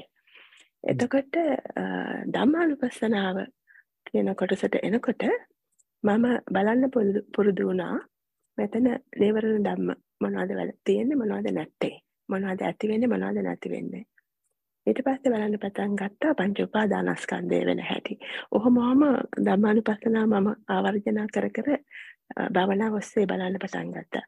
ඉතින් ඒකේ තව විස්තර තියෙන අපේ කාලය නිසා පහු වෙලාවක කියන්න සමිනාත. එතකොට මම කරන හැටි මේක වෙන හැටි හරිත කියන යම් කිසි උපදේශක් තව ලැබෙනවා නම් ගොඩක් පිං සමිනාස. මේ මොනවාද අපි දැන් කතා කරේ මාතෘකාවෙන් එහාට වෙන මාතෘකාවක් නේ දැන් එන්නේ එළියට. එහෙමයි. කමෙන්ට් එක සමිනාත වෙන දවසක් කරන්නත් පුළුවන්. නෑ ප්‍රශ්නයක් නෑ. ඔය දැන් කියපු එකේ මට මේ කියපු ටිකේ හැටියට උපදේශයක් දෙන්න හිතෙන්නේ නෑ. ඇයි සමිනාත වරදක්ද? වරදක් නෙමෙයි කියපු ටිකට ගහන්න ඕන. ඒක තමයි කියන්නේ සමිනාත. මොනවාද දැන් අර මුලින්ම පටන් ගත්තනේ කායේ මේ පොයින්ට්ස් 3ක් විතරයි පේන්නේ කියලා. එහෙමයි. ඔව් ඒ පොයින්ට්ස් 3 පේන තැනට යනකම් භාවනාව හොඳට යනවා. ඒ කියන්නේ කායේ තරමට හොඳට කායේ සීමාවල් එහෙම නැත්නම් කාය දිය වෙන එක එහෙම නැත්නම් කාය හරහා යෑමක් ඇති වෙලා. එහෙමයි. ඊට පස්සේ වේදනා හරහා යෑම හිත හරහා යෑම ධම්මානුපස්සනාව ඔක්කොම සිද්ධ වෙලා. හැබැයි දැන් මේ කියපු විදිහට මම මේවා කරන්න හදනවා කියන එකෙන් අපි සතිය වෙනකොට අපි සංස්කාරයක් කරනවා. සංස්කාරයක් වෙනවා සමිනාත. මම ඒක හිතලම කරපු දෙයක්. ඔව් ඒක තමයි. කියන්නේ මේ හොඳට භාවනාවේ යනවා. දැන් හොඳට ගිහින් මොන අවස්ථාවකදී හරි ඔය අද ලොකු හාමුදුරුවෝ මේ දැන් මේ කරන්න කියලා දීලා තියෙන සූත්‍රයේ ලක්ෂණ වචනයක් තියෙනවා. ඉස්සෙල්ලත් අහලා තියෙනවා. ඒකේ මාරය ඇවිල්ලා අපිට කරන්නේ මේ අපේ භාවනාව බුදුහාමුදුරුවෝ මේ ආයතන ගැන කියා දීදී ඉන්නවා වික්ෂුන් වහන්සේ. වික්ෂුන් වහන්සේලාට ආයතන ගැන කියා දීදී ඉද්දී මාරයා හිතනවලු මං ගිහින් අර ශ්‍රමණයාගේ හිත විතක්ක කරලා එන්නම් කියලා. එතකොට මාරයා ඇවිල්ලා අමාමෑණියන්ගේ හිත විතක්ක කරන්න හදනවා. විතක්ක කරන්න හදන්නේ කොහොමද? මේ පොළොව කම්පා කරනවා. එතකොට මේ පොළොව කම්පා වුණාම භික්ෂුව එහෙම යනවා මේ ආයතන ගැන කතා කරන එකෙන් හිත එහාට වෙනවා බුදුහාමුදුරුවෝ එහෙම වෙනවා. එතකොට හිත වික්ෂිප්ත වෙලා යනවානේ. අන්න ඒ වගේ දෙයක්. ඔය මායя ඇවිල්ලා අපිට ඔය දාන දේවල් තමයි හොඳට භාවනාව යන. ඉතින් බලන් ඉන්නවා මේ ගෑණි මෙතනින් එහාට ගියොත් නම් මට තව කෑමක් අඩු වෙන එක තමයි වෙන්නේ. මැරි ඉපදී යනවනම් උඩ කෑම තියෙනවානේ. කෑමක් අඩු වෙන එක විතරයි වෙන්නේ. ඒ හින්දා මෙයා විතක් කරන්න ඕන කියලා දැන් නරකද චිත්තානුපස්සනාව සංඥා සංකාරයක්. දැන් නරකද ධම්මානුපස්සනාව නීවරණ එක බැලුවා. පංච උපාදානස්කන්ධ බැලුවොත් කියලා අර හොඳට ගලාගෙන ගියකට සංස්කාරයක් දානවා. ඉතින් ඒ මායාවේ විතක්ක කිරීමට අහුවීමක් තමයි ඔය කියප එකේ තියෙන්නේ. ඉතින් කියන්නේ නැහැ හරිගේ භාවනාව සම්පූර්ණයෙන් නන්නතරයි කියලා. ඔය අහුවෙච්ච එක තැන. ඔය වගේ දේවල් අහු වුණාම ඒකටත් කටකොණකින් hina වෙලා වෙන දෙයකට වෙන්න ඇරලා බලන්නේ. ඔය විදිහට තමයි අපි උපාදානය කරගන්නේ. එහෙම ඒක සමිනාට ප්ලෑන් කරලා කරපු දෙයක් නෙමෙයි. ඇතුළේම ඒක තමයි ප්ලෑන් කරලා කරන්න බෑ. මේ මාරේ ඇවිල්ලා කරවනවා. අපි හිතන්නේ අපේ කාර්යයක් කරන එක භාවනා කරගෙන යද්දී ගොඩාක් දේවල් හොඳට පස්සට වෙලා බැලුවොත් ගොඩාක් දේවල් මේ අපිට බලන් ඉන්න බැරුව අපි යටින් යට ලේයර්ස් වලදී මේ සංස්කාරය කොච්චර තදට වැඩ කරනවද කියලා දැනගන්න පුළුවන් වෙන්නේ තමන් මොකුත් නොකර ඉඳ උත්සාහ කරන තරමට පමණමයි. එහෙමයි. ඒ හින්දා මේ කියපු එක මාරේ ඇවිල්ලා දැනුම අරගෙන උස්සල ගහපු කතාවක් කියන්නේ. හොඳයි ස්වාමීන් වහන්සේ. ඒකට ඒක ඔටෝමැටිකලි වෙන නිසා නවත්තන්නේ කොහොමද කියලා මට තේරුම් ගන්න අමාරුයි. නෑ ඒක තමයි අපිට දැන් තේන්නේ ඔක ඔටෝමැටිකලි වෙනවා කියලා. ඔව්. ඒක ඔටෝමැටිකලි වෙනව නෙමෙයි. ඒක සියුම් විදිහට අපිව ට්විස්ට් කරනවා ඇවිල්ලා. ඒක බොහොම මේ ඔය කියන කතාව මම පිළිගන්නවා. අපිට හිතෙන්නේ මේවා ස්වභාවයෙන් වෙනවා. ඒක ස්වභාවයෙන් වෙනවට වැඩිය කරන්නේ විතර්ක කිරීමක් සිද්ධ කරනවා අපේ යාළුවා. දැන් මේ වෙලාවට දාලා තියෙන්නේ එයාගේ ටිකක් STF සෝල්ජර්ස්ලා දාලා තමයි භාවනා කරන අය වටේ ඉන්නේ. නිකන් ඔය කාමයේ විතරක් දාලා හරියන්නේ නැහැ. වැඩකාරයෝ ටිකක් දාලා තමයි දැන් ගහන්නේ. ඒ මොන වැඩකාරයට ගහන්න පුළුවන් සතියේ. ඒකට සතිමත් වුණාම හරි තමයි නේද? එහෙම නේද? එනේ ඔක වෙන්න ඇරලා අන්න මගේ හිතුවිලි මෙන්න මගේ භාවනාව කරන්න මෙන්න මේ විදිහට කරන්න කියලා මට උපදේශයක් එනවා කියලා hina වෙන්න පුළුවන්. එහෙමයි. එතකොට කාය සංස්කාර මේ වචී සංස්කාර නෙමෙයි. මනෝ සංස්කාර වලට තමයි දැන් ඔය අපේ ප්‍රේක්ෂාව ඇති කරගන්නේ. මනෝ සංස්කාර හරහා තමයි ඒ යන්න හදන්නේ. ඔක්කොම මනෝ සංස්කාරනේ. ඒකනේ ඔටෝමැටිකලි වෙනවා කියලා කියන්නේ. එහෙමයි ස්වාමීනි. එහෙමයි. තිරුවන් සරණ වේවා. තිරුවන් සරණයි. ගොඩක් පිං ස්වාමීනි. නිබ්බාන පත්‍ය හොතු. සේම වේවා. අපි යනවා මිස්ටර් මානප් පෙරුමට. තිරුවන් සරණයි ස්වාමීන් වහන්සේ. තිරුවන් සරණ ගෙවල් ගාවට ඇවිල්ලා ඉන්නේ අපි. ගෙවල් ගාන මම දන්නවා. ස්වාමීන් වහන්සේ එතකොට ස්වාමීන් වහන්සේ රිට්‍රීට් එක කරන්නේ ලංකාවේ කට්ටියටද ඒ රටේ කට්ටියටද? මම නෙමෙයි ලොකු හාමුදුරුවෝ කරන්නේ. ඔව් හරි කාටද? ඔව් ඉස්සෙල්ලා කරපු එක කෙරුවේ මෙහි කට්ටියටයි ලංකාවේ කට්ටියටයි වැඩිපුර හිටියේ මෙහි කට්ටිය. මේ රිට්‍රීට් එකේ වැඩිපුර ඉන්නේ ලංකාවේ කට්ටිය. ඒ කියන්නේ සිංහලෙන් කරන්න පුළුවන්. සිංහලෙන් ඔව්. හොඳයි ස්වාමීන් වහන්සේ. මම ස්වාමීන් වහන්සේ කොහොමද කතා කරන්න ඉන්නේ තව මොකක් හරි මම යම් කිසි දෙයක් හොයනවා ඒකට උත්තරයක් ආවට පස්සේ මම ස්වාමීන් වහන්සේ කතා කරන්න. හරි. මේ දැන් භාවනාව ගැන කිව්වොත් ස්වාමීන් වහන්සේ දැන් පුරුදු විදියට සක්මනත් පරයන්කෙත් කරගෙන යනවා. නමුත් දැන් මේ සක්මනේ පරයන්කේ මට ප්‍රශ්න දෙකක් තියෙනවා මම සක්මන ගැන ඉස්සෙල්ලා අහන්නම්. දැන් ස්වාමීන් වහන්සේ දැන් සක්මන් කරන්නේ නැති වෙලාවට ඒ කියන්නේ සාමාන්‍යයෙන් වෙන ගමන් යන වෙලාවට දැන් හුඟක් 99.9%ක්ම ඇඟට සිග්නල් එක එනවා සක්මන් කරපන් කියලා. එතකොට ස්වාමීන් වහන්සේ එහෙම සිග්නල් එකක් එන වෙලාවට මට ඉතින් පුළුවන් නම් මම සතිමත් වෙලාම තමයි යන්නේ කොහෙ ගියා. දැන් එහෙම වෙන දේ ස්වාමීන් වහන්සේ ඒක ඒ සතිමත් වෙන කෙනෙක්ට වෙන සාමාන්‍ය දෙයක්ද නැත්නම් ඒක අසාමාන්‍ය දෙයක්ද? නෑ ඒක සාමාන්‍ය දෙයක්. සාමාන්‍ය සතිය අපි දැන් අලුත් ඉන්ද්‍රියක් දියුණු කරගෙන තියෙන්නේ. එහෙමයි. ඉතින් එයා සතින් පරිමුඛම් කියන දැන පොඩ හිතට එන්න එයා ඉස්සරහට ඇවිල්ලා අපේ අතින් අල්ලගෙන යනවා. ඉතින් ඒක හරියට දැන් මේ ගමන සක්මන් කරලා පුරුදු කෙනාට එයාට එහෙම යද්දි මතක් කරලා දෙනවා උඹ ඔහොම නෙමෙයි යන්නේ මෙහෙම නේද යන්න ඕනේ. හරියට හරි ස්වාමීන් වහන්සේ. ඕක හැම වෙලාවෙම වෙනවා. ඒ කියන්නේ සතිමත් ඒ කියන්නේ සක්මන් කරන්න ඕනේ කියලා නැතුව සාමාන්‍යයෙන් එක්ක ඔෆිස් යද්දී නැත්තම් shopping යද්දී නැත්තම් වෙන මොකට හරි යද්දී මේ ටක් ගාලා මේ සිග්නල් එක එනවා සක්මන් කරපන් කියලා. දැන් එතකොට ස්වාමීන් වහන්සේ ඉතින් පුළුවන් විදියට කරනවා. ඒක සතිමත් වෙලාත් මම කොහෙ ගියත් යන්නේ. මට ඒක මේ දැනගන්න ඕන උනේ එහෙම සතිමත් වෙලා එහෙම යන අතරේ යම්කිසි බාධාවල් ආවොත් ඒක ප්‍රශ්නයක් නෑ නේ. ඔය සතිමත් නම් සතිමත් කියන වචනෙට බාධාවල් අදාළ නෑනේ. මේ බාධාවල් අදාළ වෙන්නේ සමාධිය කියන වචනෙට. දැන් අපි හිතමු ඔන්න මීටර් 100ක් ගියා මොකක් හරි හේතුවක් නිසා නවතින්න ඕන. ඔව්. නැවතුණා ආයි ඊට පස්සේ යනවා. එතකොට ආයිත් අර විදිහටම මේ 100න් ඇවිදගෙන යනවා. ඔව්. දැන් ස්වාමීන් වහන්සේ නවතිනවා කියන එකත් සතියනේ. ඔව් සතියෙන් හරි.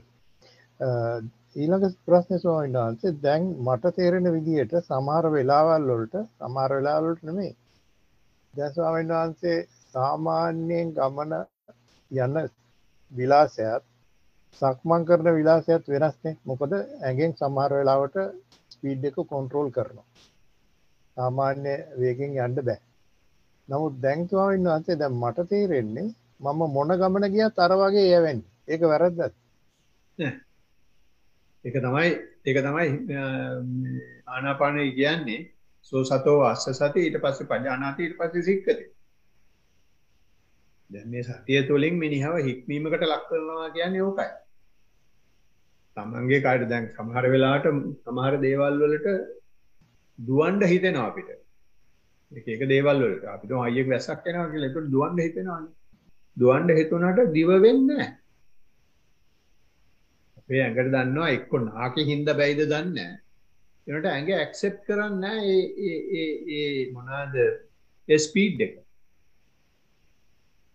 හරි ස්වාමීන් වහන්සේ දැන් මට තේරෙනවා මොකද දැන් සමහර වෙලාවට දැන් අපි තුමා ඔෆිස් යන වෙලාවට මට කිලෝමීටර් භාගයක් විතර ඇවිදගෙන යන්න තියෙන කෝච්චියෙන් බෑලා. ඒ යන වෙලාවට සමහර වෙලාවට කවුරු හරි අඳුරන එක්කෙනෙක් આવොත් මට එයාගේ ස්පීඩ් එකෙන් යන්න බෑ. එතකොට මට ස්ලෝ අර යන්නේ සාමාන්‍ය ගමනේ යන්නේ. අර ඇඟට ඉඩ දීලා තියෙනවා යන ස්පීඩ් එකට යන්න. ඉතින් මට හිතෙනවා ඉතින් බලන් ඉන්න මිනිහෙක්ට හිතේ මේ මිනිහට මොකද වෙලා තියෙන්නේ කියලා. ඉතින් අර ඒක වැරද්දක් නෑ. ඒකට ඒ යන මිනිහට යන්න ඇරලා මගේ ඔය වැරද්දක් වෙන්නේ භාවනාව කියලා කාලසටහනේ වෙනම වෙලාවක් තියෙනවා. සතිය භාවනාව වෙනවා නම් පැය 24ම ඒකට අදාළයි. ඒ කියන්නේ ඒ විදිහට සක්මන් නොකරන වෙලාවෙ වුණත් ඒ මේ යන්න පුළුවන් නම් ඒක කරගෙන ගියාට කිසි වැරද්දක් නැහැ. සක්මන් නොකරනවා නෙමෙයි සක්මන්නේ කරන්නේ. කරන්නේ ඕ මං කියන්නේ මේ සක්මන් භාවනාවටම මේ ඇලොකේට් කරලා නැති වෙලාවකට කරන සක්මන්ට සතිය පිටුනේ. හොඳයි. හොඳයි ඒකට උත්තරේ හොඳයි. ඊළඟ ප්‍රශ්නේ ස්වාමීන් වහන්සේ මේ පර්යංකෙන් දැන් පර්යංකෙන් ස්වාමීන් වහන්සේ මේ හැමදාම උදේ නැගිටින්නේ හැමදාම කොන්දේ අමාරුවෙන් තමයි නැගිටින්නේ. ඒක ඉතින් මං හිතන්නේ ඇගේ ප්‍රශ්නයක් තියෙනවා. මේ නමුත් කැඩුම් බිඳුම් කිසි දෙයක් නැහැ. නමුත් අර ඔයකට කියන්නේ මේ දොස්තරලා කියන්නේ නැත්තම් වෙද මහතුරු කියන්නේ මේ මසල් ස්ට්‍රේන් නැත්තම් ඒ අර තිස්සේ අර මේ මසල්ස් ඔක්කොම ටයිට් වෙලා උදේ නැගිට්ටාම මේ ඒවා බුරුල් වෙනකන් වේදනාවක් තියෙනවා. දැන් සෝනන්ස මේ පර්යංකේට වාඩි වෙන්නේ සක්මන් කරලා ඉවර වෙලානේ. එතකොට දැන් පර්යංකේට වාඩි වුණාට පස්සේ ස්වාමීන් වහන්සේ දැන් අර මම කලින් කිව්වා වගේ මේ අර මේ කෙලින් ඉන්නම දෙන්නේ නැහැ. ඉතින් කරන්න පුළුවන් ඒ කියන්නේ බිත්තියට හේතු නොවි තමයි කරන්නේ. මේ කිසිම උත්සාහයක් ගත්තේ නැහැ බිත්තියට හේතු වෙන්න. මේ විනාඩි 35 40ක් වෙද්දී ඉන්නම බෑ ස්වාමීන් වහන්සේ. ඉතින් මං අහන්නේ මම try එකක් දෙන්නද එහෙම ඉන්න බැරි වෙච්ච වෙලාවට බිත්තියට හේතු වෙන්න පැයක් කම්ප්ලීට් කරන්න. සතියෙන් කරන්න. සතියෙන් කරන්න ඉන්න පුළුවන් කාලේ හැම තිස්සෙම තව චිත්තක්ෂණයකින් ඉස්සර කරන්න. අද විනාඩි 40ක් හිටියා නම් ඊට විනාඩි 40යි තත්පර 30ක් ඉන්න. එහෙම පොඩ කාලේ ඉස්සරහට දාගෙන හේතු වෙනවා. ඒකත් සතියෙන් හේතු වෙනවා. සතියෙන් හේතු වෙන්න එකපාරටම හේතු වෙන්නත් එපා. හේතු වෙන්න හිතලා බලන්න වේදනාව. වේදනාව තියෙනවා ස්වාමීන් වහන්සේ. හරි. නෑ මම කියන්නේ ඒ වේදනාව අප වෙලාවට අපි හේතු වෙන්න හිතෙනවනේ. අපි හිතමු විතර දවස් නම් හේතුන්නේ නැහැ. ඔව්. එහෙම හේතු වෙන්නේ නැතුව පැයම ඉන්න පුළුවන් නම් හොඳයි. එහෙම නැතුව විනාඩි 40න් වේදනාව නිසා නැගිටලා යනවා නම් කියන සන්දර්භයේ ඉඳගෙන තමයි මම කතා කරන්නේ. හරි තේරෙනවා. ඔව් එතකොට විනාඩි 40න් නැගිටලා යනවද එහෙම නැත්නම් පැයම ඉන්නවද වේදනාව විඳගෙන? නෑ ස්වාමීන් වහන්සේ දැන් මර මේ non stop හැමදාම මේ වේදනාව තියෙන නිසා එලාම් එක තියන්නේ 40ට. නමුත් මම බලන්නේ ඒක වැඩි කරන්න ක්‍රමයක් දැන්. ඔව්. ඒක මෙහෙම කරන්න. එලාම් එක තියන්නේ විනාඩි 41ට. හොඳයි. 41ට ප්‍රමාණයක් දෙකක් කරන්න. ඊට පස්සේ 42ට තියන්න. උත්සාහ කරලා බලන්න ස්වාමීන් වහන්සේ. හොඳයි. හැබැයි ඒක හොඳ දෙයක් වුණා ස්වාමීන් වහන්සේ. දැන් මම ගිහිල්ලා වාඩි වෙන්නේ දැන් ඉස්සර නම් හිතනවා දැන් වේදනාව එයි අර රිදෙයි මෙහෙ රිදෙයි ඒව කිසි දෙයක් නැහැ. කෙලින්ම යන්නේ වෙච්ච වෙන ඕන දෙයක් වෙද්දෙන් කියලා ගිහිල්ලා තමයි වාඩි වෙන්නේ. ඔව්. මොන සිතුවිලි ආවත් නැතත් කොච්චර වේදනාවක් තිබුණත් කරකුණත් මේ කෙලින් ඉන්න බැරි වුණත් දැන් ඕන දෙයක් වෙද්දෙන් කියලා කිසිම බලාපොරොත්තුවක් නැතුව තමයි ගිහිල්ලා වාඩි වෙන්නේ. ඔව්. ඒ හින්දාම තමයි වේදනාව වැඩි වෙන්නේ. ඇයි ඒක වැඩි වෙන්නේ සවන්නත්? අපි බලාපොරොත්තු අතාරිනවා කියලා කියන්නේ වෙන දෙයක වෙන්න ආරිනවා කියලා කියන්නේ මේ විඥාණයට පිහිටවන්න තැනක් නැතුවනේ යන්නේ. ඒකට මේක ඇට මිදුළු හරහා හාරගෙන ගිහින් මේ මං ඉන්නවා කියලා පෙන්නනවා. ඒකයි වේදනාව තියෙන්නේ. ඔව් වේදනාව එනවා කියලා කියන්නේම භාවනාව හොඳට වැඩ කරනවා කියන්නේ. මේ වේදනාව ආපුවම ඔය වගේ ඉතින් නැති කරගන්න එක උපක්‍රම අපේ හිතට දානවා යාළුවෝ ඇවිල්ලා. ඒව හරහා අපිත් ඒ වගේම සූක්ෂම විදිහට තමයි යන්න ඕනේ. දැන් කියපු කතාවත් හොඳයි.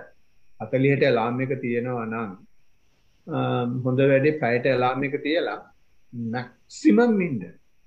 මැක්සිමම් ඉඳලා ඊට පස්සේ පැය ඉන්න ඕන නිසා හේතු වෙලා පැය ඉන්න. ඒ හේතු වෙලා පැය ඉද්දිත් එක පාටම හේතු වෙන්න එපා. දැන් මං හේතු වෙන්න යනවා කියලා හිතලා ආයෙ බලන්න වේදනාව දිහා. මොකද වේදනාවට වෙලා තියෙන්නේ කියලා. ඒක ඉස්සෙල්ලා තිබිච්ච විදිහටම තියෙනවද නැත්නම් ඒ හේතු වෙන්න හිතපු නිසා වේදනාවේ වෙනස්කමක් ඇති වෙලා තියෙනවද? අනිවාර්යෙන් වෙනස් වෙනවා. ඒ වෙලාවට අපිට hina යනවා මේ තරම් මනස අපිව රවට්ටනවා නේද කියලා. දැන් ස්වාමීන් වහන්සේ කියන්නේ එහෙම අමාරුවෙන් කාගෙන ඉඳලා හේතු වුණාට පස්සේ වේදනාව අඩු වෙයි කියලා. නෑ වේදනාව අඩු වෙයි කියන එක නෙමෙයි මම කියන්නේ හේතු වෙන්නේ නැතුව මම දැන් හේතු වෙන්න යනවා කියලා හිතන්න ඉස්සෙල්ලා. හොඳයි. හිතලා ඒකම හේතු වෙන්නේ නැතුව බලන්න අර වේදනාව. එහෙමම ඉන්න ගමන් බලන්න වේදනාව අර වගේම තියෙනවද නැත්නම් මේ හේතු වෙනවා කියලා හිතපු නිසා වේදනාව නිකන් පොඩ්ඩක් අඩු වෙලා තියෙනවා කියලා. එහෙම වේදනාව මම දන්නේ මගේ අත්දැකීම නම් එහෙමයි. මට වේදනාව තියෙද්දි ඉවසලා බැරිම තරම් කකුල මාරු කරනවා කියලා හිතනවා. හිතලා මාරු කරන්න නැතුව වේදනාව දිහා බලපුවාම වේදනාවක් නැහැ. එතකොට වේදනාව අඩුයි. තියෙනවා අර තිබිච්ච තරම් මරන්න කපන්න කොටන්න තරම් තිබිච්ච වේදනාවක් නැහැ. ඊට පස්සේ ඒ ගැම්මෙන් තව ටිකක් ඉන්න පුළුවන්. උත්සාහ කරලා බලන්න ස්වාමීන් වහන්සේ මේ අනිත් එක මට කියන්න ඕනේ දැන් ඔය දැන් ඉස්සර නම් ඇන්කල් වල දනිස්සේ අර මේ හිරිවැටින් අරමේ ඒවා තිබුණා. දැන් ඒවා කිසි දෙයක් නැහැ. දැන් වේදනාවක් එන්නේ නම්බර් 1 කොන්දේ සමහර වෙලාවට බෙල්ල. සමහර දවස්වලට බෙල්ල වේදනාවක් තියෙනවා. සමහර දවස්වල බෙල්ල වේදනාවක් නැහැ. නමුත් කොන්දේ නම් අනිවාර්යයි. ඒකයි මම ඇහැව්වේ අර මේ පොඩ්ඩක් හේතු වෙන්නද කියලා පැය කම්ප්ලීට් කරන්න අවශ්‍ය නිසා. එහෙමත් try එකක් දීලා බලන්න. ඒකයි ඔව් try එකක් දීලා බලන්න. දැන් ක්‍රම දෙකක් අපි කතා කරනවානේ. එක්ක විනාඩිය වැඩි කරන්න. එහෙම නැත්නම් පැයටම තියලා මැක්සිමම් ඉඳලා වේදනාව තව ස්ටඩි කරන්න. හොඳයි ස්වාමීන් වහන්සේ. පෙරවන් සරණයි. දරුවන් සරණයි. ආසෝකන්නේ කවද්ද ආපහු වඩින්නේ? වඩිනවා ජූලි මුල. ඒ කියන්නේ ජූලි වෙනකන් US ඉන්නේ. නෑ ජූලි වල අපි ඉන්නේ ජූන් අග අපි ඉන්නේ UK වල. ඊට පස්සේ මේ ලංකාවට යනවා. ලංකාවට ගිහින් ඊට පස්සේ මම ඕස්ට්‍රේලියාවට යනවා දවස් කිහිපයකට. තුමාන තුනක විතර. ජූලි මාසේ. හොඳයි. ජූලි මාසේ. ඔව්. හොඳයි මම ඒක හිතට ගන්නම්කො. හොඳයි ස්වාමීන්. හරි. පෙරවන් සරණයි. පෙරවන් සරණයි. හොඳයි. විශායින ඕන. තෙරුවන් සරණයි ස්වාමීන් වහන්සේ. වෙලාව තියනවද නැත්නම් හදිස්සියක්ම එකක් නෙමෙයි මට පස්සේ දවසක කියන්න පුළුවන්. නෑ මටත් හදිස්සියක් නැහැ. ස්වාමීන් වහන්සේ මේ කමටහන් වார்த்தාවම නෙමෙයි මට ඒ පොඩි ප්‍රශ්නයක් කියලා. දැන් මට ඇවිද ගන්න පුළුවන් තත්යකට ඇවිල්ලා තියෙනවා. ඒකින්ද මම සක්මන් භාවනාව කරන්න පටන් ගත්තා. සාදු. බොහොම පිං ස්වාමීන් වහන්සේ. ඉතින් මේ සක්මන් භාවනාවේ ඇවිදිනකොට පටන් ගන්නකොට ස්වාභාවික වේගයෙන් කකුලේ දැනීම ඇතුව සක්මන් භාවනාව පටන් ගත්තා. මුළු ටිකක් වෙලා එහෙම කරගෙන යනකොට ශරීරය පිළිබඳ නම් ඇත්තටම මුළු වෙලාවෙම දැනීමක් කියන එක එච්චර දැනෙන්නේ නැහැ. කය ඇවිදිනවා කියන එක තේරෙනවා, ඒක පේනවා. අර තුන්වෙනි පුද්ගලික විදිහට වගේ ඒක පේනවා. සිතුවිලි එනවා, ඒක තේරෙනවා. ඒක බලාගෙන ඉන්නවා ස්වාමීන් වහන්සේ. අර වෙන කෙනෙක් වගේ ඒක සිතුවිල්ලක් මට අයිති දෙයක් නෙමෙයි කියන එක දැන් අලුතෙන් අර ස්වාමීන් වහන්සේට ගියසරේ කමටහන් දුන්නට පස්සේ වෙනසක් දැනෙනවා. මේ ඒක දිහා වෙනමම මට අයිති නැති සිතුවිල්ලක්, ඒ සිතුවිල්ල කියන එකත් මට අයිති නැහැ, ඇවිල්ලා යනවා කියලා වගේ බලාගෙන ඉන්න පුළුවන්. ඒ විදිහ එකක් ඇවිල්ලා තියෙනවා කියලා ඒ වෙනස තේරෙනවා. ඒක දිහා බලාගෙන ඉන්නවා, යන හැටි එන හැටි. ඒ ටික වෙලාවකින් ඔන්න ඇවිදින අර කය ඇවිදිනවා, හිස් තැනක වගෙත් ඉන්නවා. ඊළඟට ආයෙ සිතුවිල්ලක් එනවා, ඒක දිහා බලාගෙන ඉන්නවා, ඒක එනවා යනවා. අර හිතේ ඒ හිතක කියවිල්ලක් තියෙනවා. ඒක මේක දැන් මම මෙතන නිශ්ශබ්දයි, මේ වෙලාවේ මොකුත් නැහැ, සිතුවිල්ල ආවා, එහෙම තව කියවෙන එකකුත් යනවා ඒ අතරට. ඒක දිහා බලාගෙන හිට එක සැරයක් මට හිතෙන්මගේ හරියනවා ඉන්නේ මේක මේ කියවිල්ල කියලා ඒක දිහා බලාගෙන ඉඳලා ඒ සිතුවිල්ලත් ඇවිල්ලා යන හැටි බලාගෙන හිටියා. එහෙම කළා. අන්තිම වෙනකොට නම් බොහොම ස්ලෝලි තමයි ඇවිද්දේ. කකුල් දෙක ඊතර රිදීමක් වගේ නිකන් ඒ දැනීමක් ආවා. ඊට පස්සේ ගිහලා ඉඳගත්තාම හරියම පහසුවක් දැනුණා. පර්යංකේදීත් අර විදිහටම මේ ශරීරය පිළිබඳව නම් ස්වාමීන් වහන්සේ දැනීමක් ඇත්තෙම නැහැ. සිතුවිල්ලක් එන වෙලාවෙත් මං ශරීරයට යොමු කරලා හැමතිස්සෙම බැලුවා. යන්තම් අත් දෙකේ වගේ මේ දැනීමක් තමයි. නිකන් ඒක කම්පන චංචලයක්වත් කියන්න බෑ. නිකන් යන්තම් කරන්ට් එකක් කියන්නත් එහෙම ස්ට්‍රෝං එකක් නෙමෙයි. නිකන් යන්තම් දැනීමක් තියෙනවා. අංශු වගේ නිකන් යන්තම් දැනීමක් තියෙන්නේ. ඇවිදිනකොටත් ඒ වගේ තමයි. අත් දෙකේ යන්තම් දැනීමක් තියෙන එකක් තමයි තිබුණේ. නැත්තම් කය පිළිබඳව ඒක දැනීම හොඳටම දැනෙන්නේ නැහැ. ඒක සිතුවිලි වලත් අර විදිහටම යනවා එන එක, ඒක සර්කල් එකක් වගේ කෙරෙනවා. හැබැයි අර කියවිල්ල තියෙනවා ස්වාමීන් වහන්සේ. හරියට ඒක තියෙනවා. ඒකත් දිහත් බලාගෙන ඉන්නවා. දැන් වෙන දේ බලාගෙන ඉන්න කියලා ස්වාමීන් වහන්සේ කිව්වට පස්සේ දැන් ජීවිතේ දැන් දවස ගත කරනකොටත් මොකක් හරි අර වගේ දැන් වෙනදට අර කාත් එක්ක හරි ගෙදර කෙනෙක් එක්ක හරි මොකක් හරි ඉන්සිඩන්ට් එකක් වෙනකොට ඒක මට අයිති දෙයක් නෙමෙයි. මේ එන සිතුවේ ඒකට රියැක්ට් කරන සිතුවිල්ල මගේ නෙමෙයි වගේ බලාගෙන ඉන්න පුළුවන්කමක් දැන් ඇති වෙලා තියෙනවා කියලා තේරෙනවා ස්වාමීන් වහන්සේ. හැබැයි ඒ අතරටම අර භාවනා කරනකොට පරයන්කේ ඉන්නකොට මේ සිතුවිලි ඇති වෙලා නැති වෙලා යනකොට එනවා ඒ මමයාද කියලා හිතෙනවා ඒ වෙලාවේ ඒ සිතුවිල්ලත් එනවා මේක දැන් අනිත්‍යයි අනාත්මයි කියලා අර ඒ වගේ මට අයිති දෙයක් නෙමෙයි මේ අනිත්‍යයි මේ සිතුවිලි ඇති වෙලා නැති වෙලා යන එක ඒක ඒ වචනත් එනවා. එතන ස්වාමීන් වහන්සේ අර සොනසිස්සෙල්ලා කිව්වා වගේ අර මායя වගේ ඒ වගේ එකක්ද නැත්තම් සතියෙන් එනවද කියලා මට දැන් ඒ අහගෙන ඉන්නකොට ප්‍රශ්නයක් ආවා. ඔබ වහන්සේගෙන් උපදෙසක් බලාපොරොත්තු වෙනවා. ඉස්සර අර ස්වාමීන් වහන්සේ ඉස්සර අර පපුවේ වගේ දැනීමක් තිබුණා. ඒව මොනවත්වත් දැනෙන්නේ නැහැ දැන්. කිසිම දෙයක් ඒ ස්වාමීන් වහන්සේ කිව්වා ඒකට යොමු කරන්න කියලා නේද මට පහුගිය දිගටම භාවනාව කරා එහෙම දැනීමක් ඇත්තෙම නැහැ දැන් ඒ වගේ එකක් ස්වාමීන් වහන්සේ බොහොම පිං. ඒකේ මේ ඔය ඔතන දැන් හිතෙනවා හිතට එනවා කියන ඒවා එකක් කියවුණා. එකක් තමයි හැමතිස්සෙම මයින්ඩ් එක යන තැනට එහෙම නැත්නම් තමන්ගේ සතියට අහු වෙන දේ පොයින්ට් කරගෙන නිතරම ඉන්නවා කියන කතාව තමයි එක පැත්තක් මට තේරිච්ච විදියට. එහෙමයි ස්වාමීන්. ඒක හරි ස්වාමීන් වහන්සේ.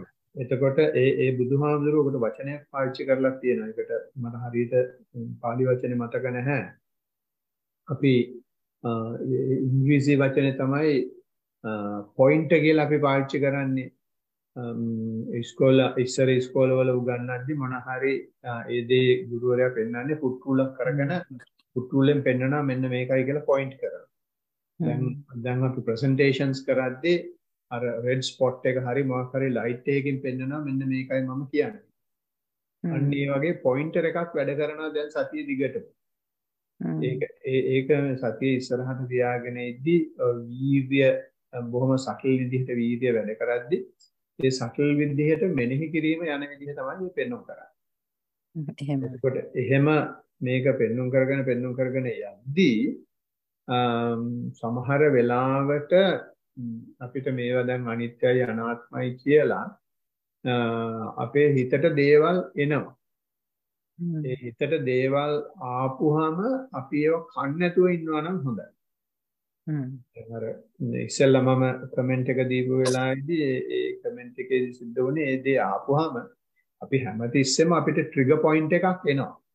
ඒ ට්‍රිගර් පොයින්ට් එක ආවට පස්සේ ඒ ට්‍රිගර් පොයින්ට් එකෙන් නවත්තන්න නැතුව ඉස්සරහට ගියොත් තමයි අපි චේතනාත්මක භාව වැඩි වෙන්නේ.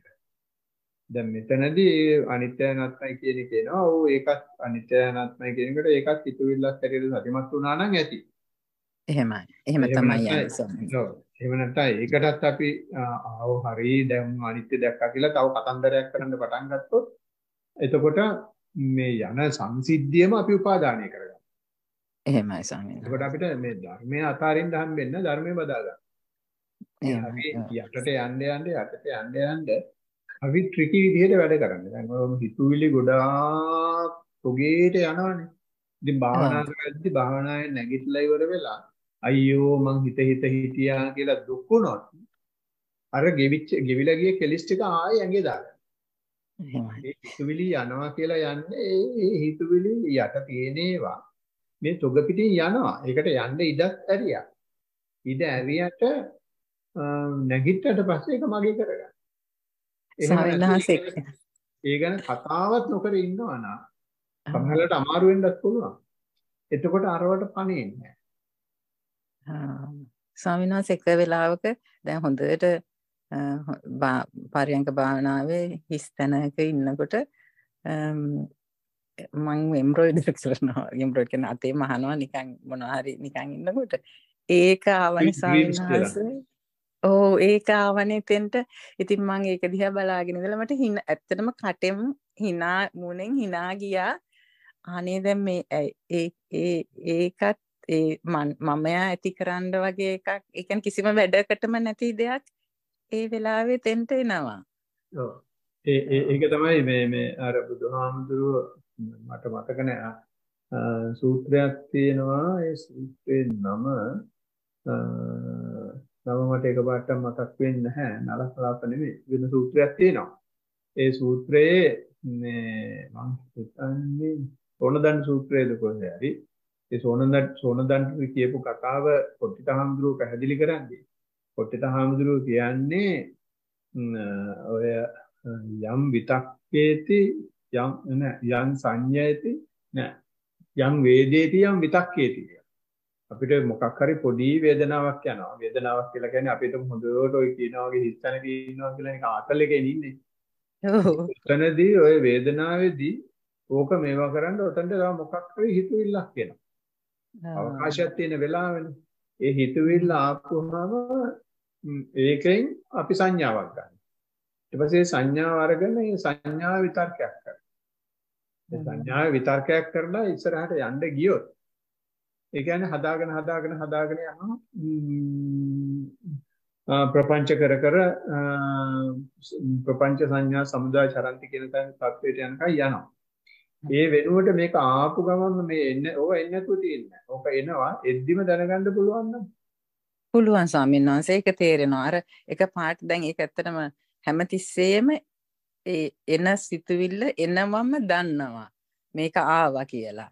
ඊට පස්සේ මම ඒකට ඉන්වෝල්ව් වෙන්නේ නැහැ. ඒක දිහා බලාගෙන ඉඳ ඒක අලුතෙන් අර ස්වාමීන් වහන්සේට කම්ප්ලීට් හඳුන්නට පස්සේ තමයි ඒක ආවා ඒක වෙනවා කියලා තේරුනේ. ඒක දිහා බල එන එක තේරෙනවා. ඒ මුල තේරෙනවා. දැන් ඉස්සර තේරුනේ අග යනවා විතරයි. දැන් මුල තේරෙනවා. මුල තේරිලා ඒක දිහා බලාගෙන ඉන්නකොට ඒක යනවා. ඒක ඇවිල්ලත් පැවතිලා යනවා. එතකොට තමයි අර එන්නේ අනිත්‍ය කියන එකක් ඔළුවට එන්නේ. ඒකත් මම අර ඒක තමයි. ඒක ඔළුවට කමන්නේ. ඔව්. ඒකත් එහෙමම යනවා. ඔව් දැන් ඒක දිහා බලාගෙන ඉඳලා ඒකත් යන්න ඇරලා නිකන් ඉන්නවා. ස්වාමීන් වහන්සේ ඊසරේ කිව්වා වගේ. ඔව්. ඒකෙදී ඒක ඔය හරියට සතියට අහු වෙන හින්දා තමයි hina යන්නේ. අපිට තේරෙනවානේ මේක මේ විහිළුවක් යන්නේ කියලා. ඔව්. අපිට තේරෙනවානේ විකටයක් මෙතන ඉන්නේ කියලා. ඔව් ලොකු විහිළුවක් තමයි. මේක අපිට දැන් හීන මවන්න හදනවා කියලා. එතකොට නිකන් අන්නේ යකෝ කියලා අපිට හිතෙනවා. ඔව් ස්වාමීන් වහන්සේ මෙතන දෙයක් නැහැම කියලා තමයි. එතකොට දැන් එහෙම hinaවක් ගියාට පස්සේ අපි ආයේ මෙතන මම කෙනෙක් නැහැ කියලා හිතන්න දෙයක් නැහැ. එතන දැන් දැකලා ඉවරයිනේ. ඔව්. ඒ දැකපු එක මගේ කරගන්න හදන්න තමයි අරේ ගුඬුව දෙන්නේ. ඔව් ස්වාමීන් වහන්සේ අනිත්‍ය වෙච්ච එක උඹ අනිත්‍ය කෙරුවා දැක්කා කියලා ඒකට කොක්ක ගහන්න තමයි අරක දෙන්නේ. ඔව් ඒක තමයි ස්වාමීන් වහන්සේ මටත් හිතුණා එහෙම මොකක් හරි එකක් තමයි දැන් මේ වේගෙන යන්නේ කියලා. හොඳයි ඇදගෙන යන්න. බොහොම ස්වාමීන් වහන්සේ බොහොම පිං. තෙරුවන් සරණයි. තුමේද මහත්තයා. ස්වාමීන් වහන්සේ වෙලාව තියනවාද පුතා? වෙලාව තියෙනවා. ඉතින් අපිට වැඩි දැන් රෑ 8යි වෙලාව. ඒ වුණාට හොඳට එළිය තියෙනවා. මම කියන්නේ උත්සාහ කරන්නේ. මගේ ආරම්භය සහ සක්මන් භාවනාව සාමාන්‍ය විදිහට සිද්ධ වෙනවා පැයක් විතර දෙක. පොඩ්ඩක් පැහැදිලි මදි සුමේද මහත්තයා.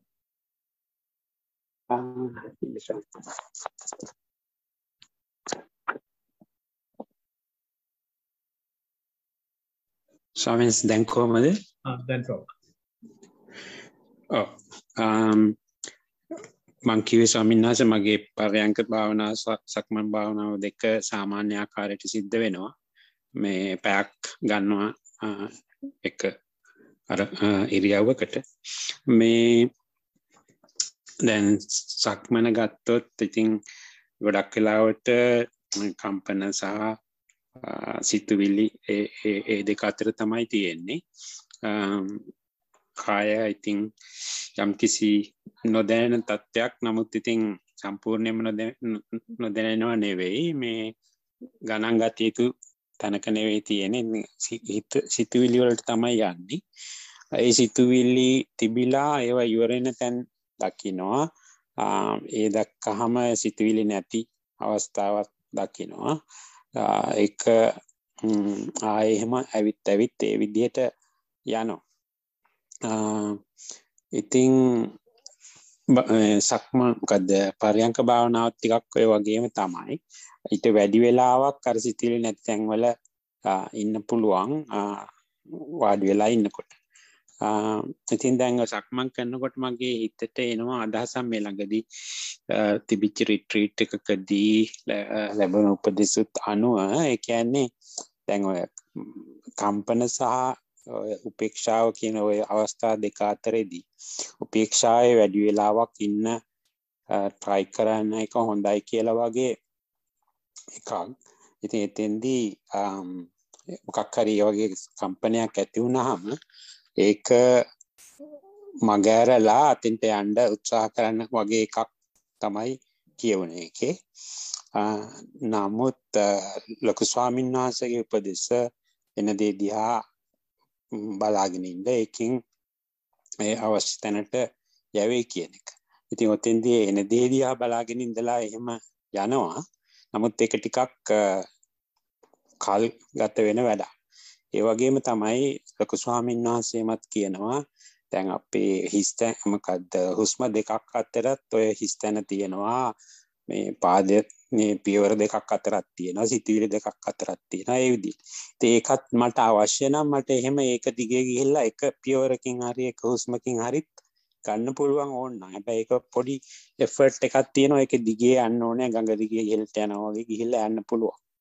ඉතින් එහෙම එෆර්ට් දාලා එක ගන්න එක තේරුමක් තියෙනවා. එහෙම නැත්නම් වෙලාව ගියත් අර විදිහට නැචරල් විදිහට ඒක ඉඳ දීලා බලන් ඉන්නකද වඩා සුදුසු කියලා බංසකින් දැනගන්න. ඔව් එෆර්ට් එකක් දාලා ගන්න උත්සාහ කරනවා කියලා කියන්නේ අපි වීර්ය කරනවා කියන්නේ. එහෙමයි. වීර්ය කරලා ඒක ගත්තට පස්සේ ඒක සස්ටේන් කරන්න පුළුවන් නම් වීර්ය බැලන්ස් කරගෙන මොකද එෆර්ට් එකක් කියලා කියන්නේ චේතනාව තියනවා කියන්නේ. ඒක තමයි මට තියෙන ගැටලුව. ඔව් එතන රීච් කෙරුවට පස්සේ අපිට එතන රීච් කරන එක ඒ වීර්ය ඩයිලූට් කරන්න වෙනවා පොඩ පොඩ. වීර්ය ඩයිලූට් කරන්න ඕන අවුට්කම් එකේ චේන්ජ් එකක් නැතුව. එහෙම කරගන්න පුළුවන් නම් ඔය කියන විදිහට එෆර්ට් එකක් දාලා ගත්තට කමක් නැහැ. හැබැයි ලොකු ස්වාමීන් වහන්සේ කියන්නේ ඒක ෂෝට්කට් එකක් වගේ පෙනුනට අර ඕන්නම් බලන්න පුළුවන් කියන කතාවේදී සම්පූර්ණයෙන් අපි මේ වෙන ක්‍රියාවලින් අයින් වෙලා සමස්තය දකින්න වෙලාවක තමයි අපිට ඕන්නම් ඕන එකක් බලන්න පුළුවන්. ඒ කියන්නේ සතිය හොඳට දියුණු වෙච්ච අවස්ථාවක් ඒක. නැතුව ඒ කියන ඩිෆරන්ස් එක අපි චේතනාත්මකව ගිහින් බලනවා කියන එක නෙමෙයි. අනිත් එක උපේක්ෂාව කියන එක චේතනාත්මකව ගන්නම බැරි දෙයක්. උපේක්ෂාව හැදෙන්න තමයි සතින් පරිමුඛම් කරලා තියෙන්නේ.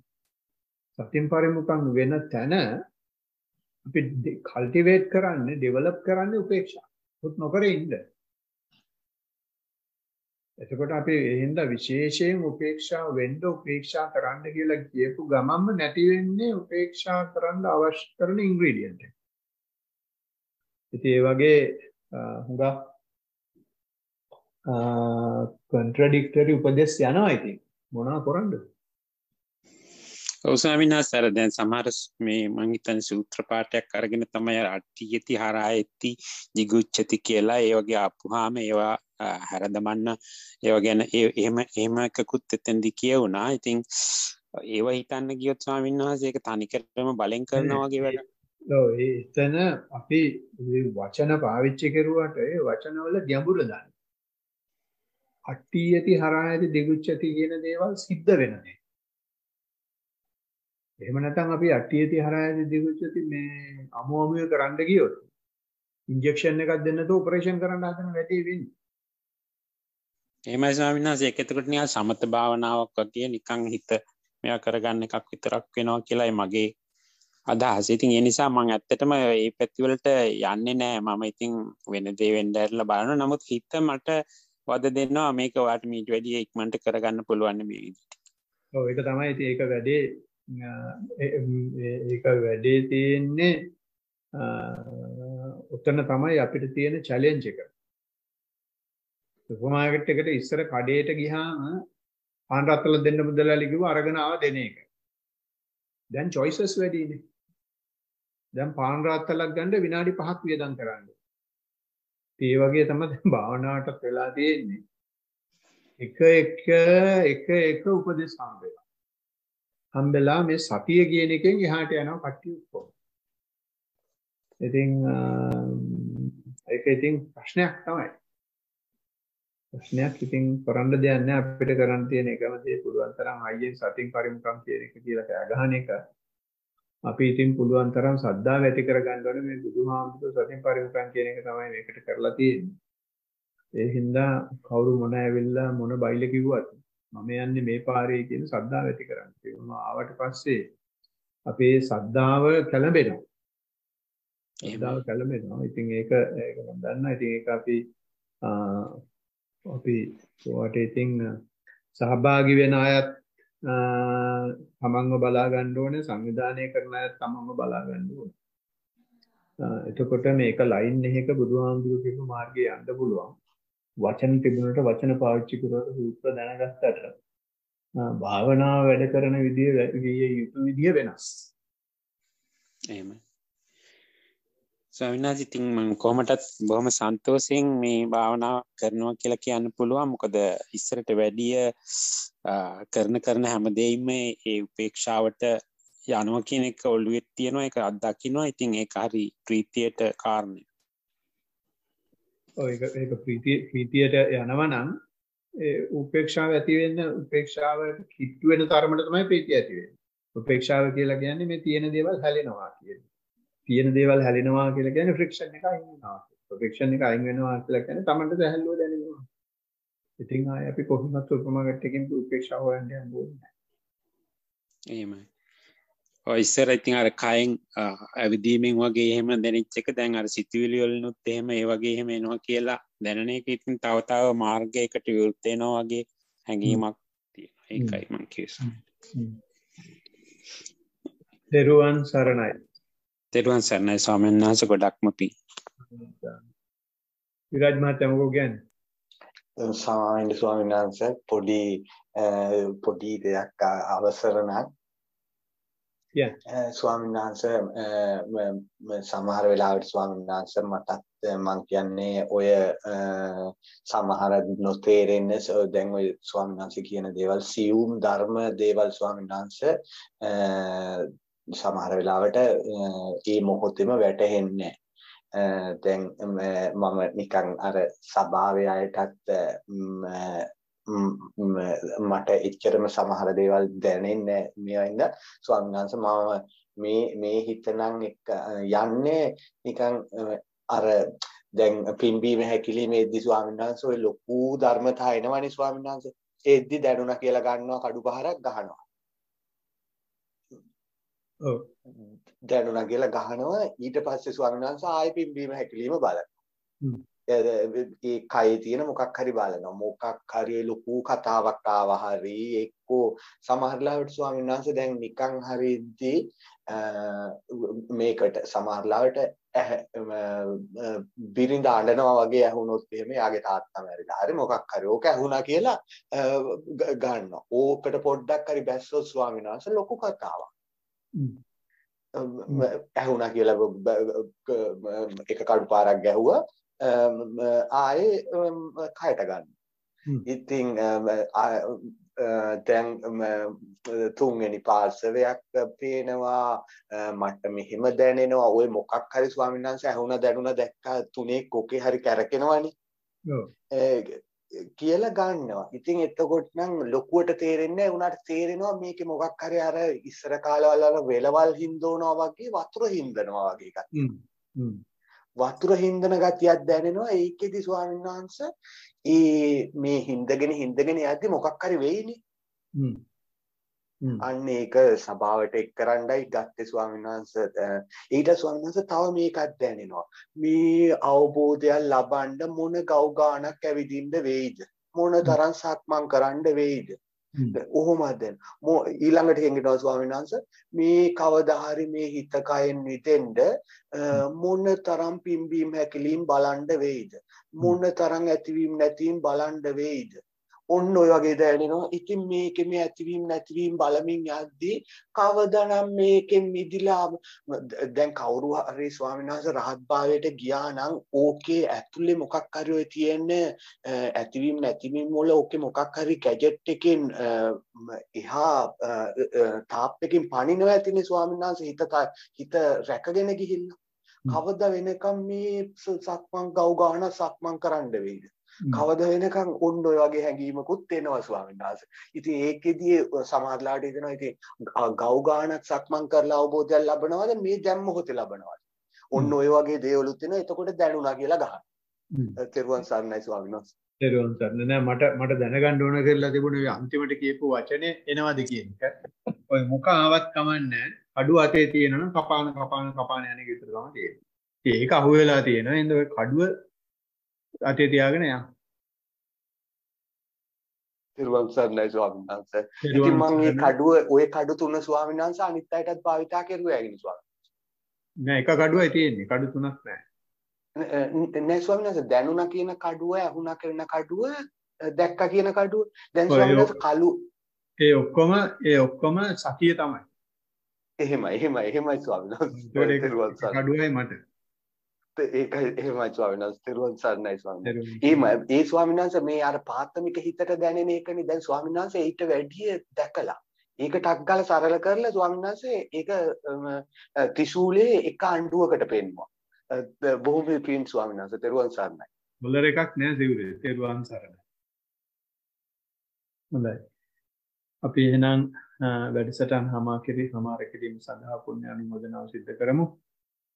දවසෙත් මේ මම හිතන්නේ සියලු දෙනාම උදේ ඉඳලා සතිය වඩලා සතිය ගැන සාකච්ඡාවක් කරලා මේ ඇති වෙලා තියෙන ධනාත්මක කම්පන චංචල වේග විශ්ව සත්‍යයක බෙදා හදාගමු.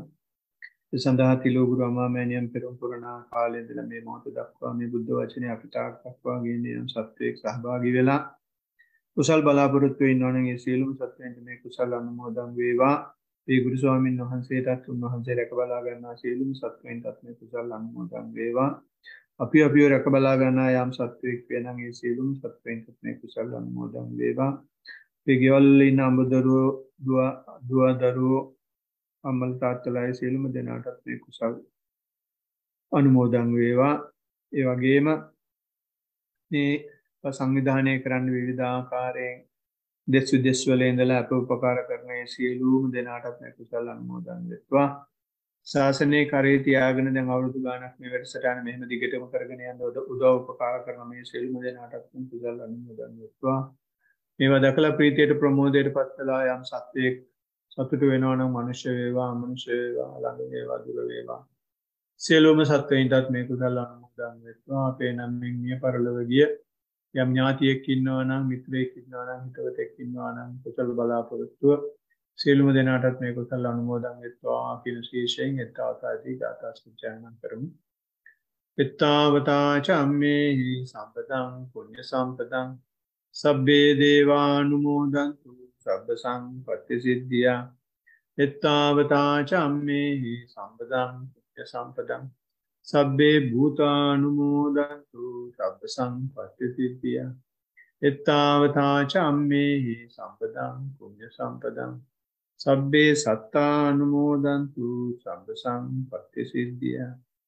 ආකාශට්ටා ච බුම්මට්ටා දීවා නාග මහිද්దికා පුඤ්ඤන්තං අනුමෝදිත්වා චිරන් රක්ඛන්තු බුද්ධ ශාසනං. ආකාශට්ටා ච බුම්මට්ටා දීවා නාග මහිද්దికා පුඤ්ඤන්තං අනුමෝදිත්වා චිරන් රක්ඛන්තු බුද්ධ දේශනං. ආකාශට්ටා ච බුම්මට්ටා දීවා නාග මහිද්దికා පුඤ්ඤන්තං අනුමෝදිත්වා චිරන් රක්ඛන්තු බුද්ධ ශාවකං. ඉදං හෝ ඥාතිනං හෝතු සුඛිතා හොන්තු ඥාතේ. ඉදං හෝ ඥාතිනං හෝතු සුඛිතා හොන්තු ඥාතේ.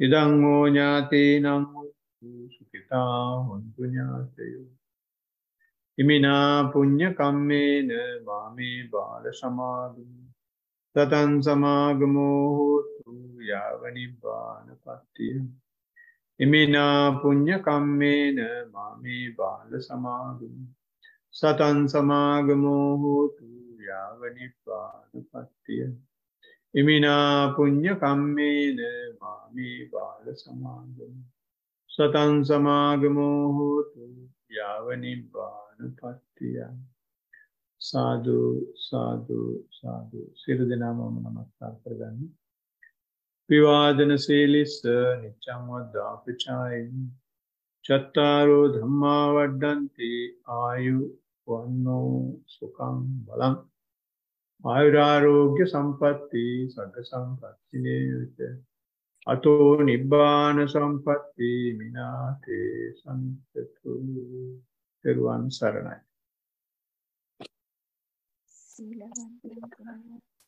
Belavantang kuntam punyaketang anuttarang yana bena mangalang buddha namamo තෙරුවන් සරණයි ස්වාමීන් වහන්සේ.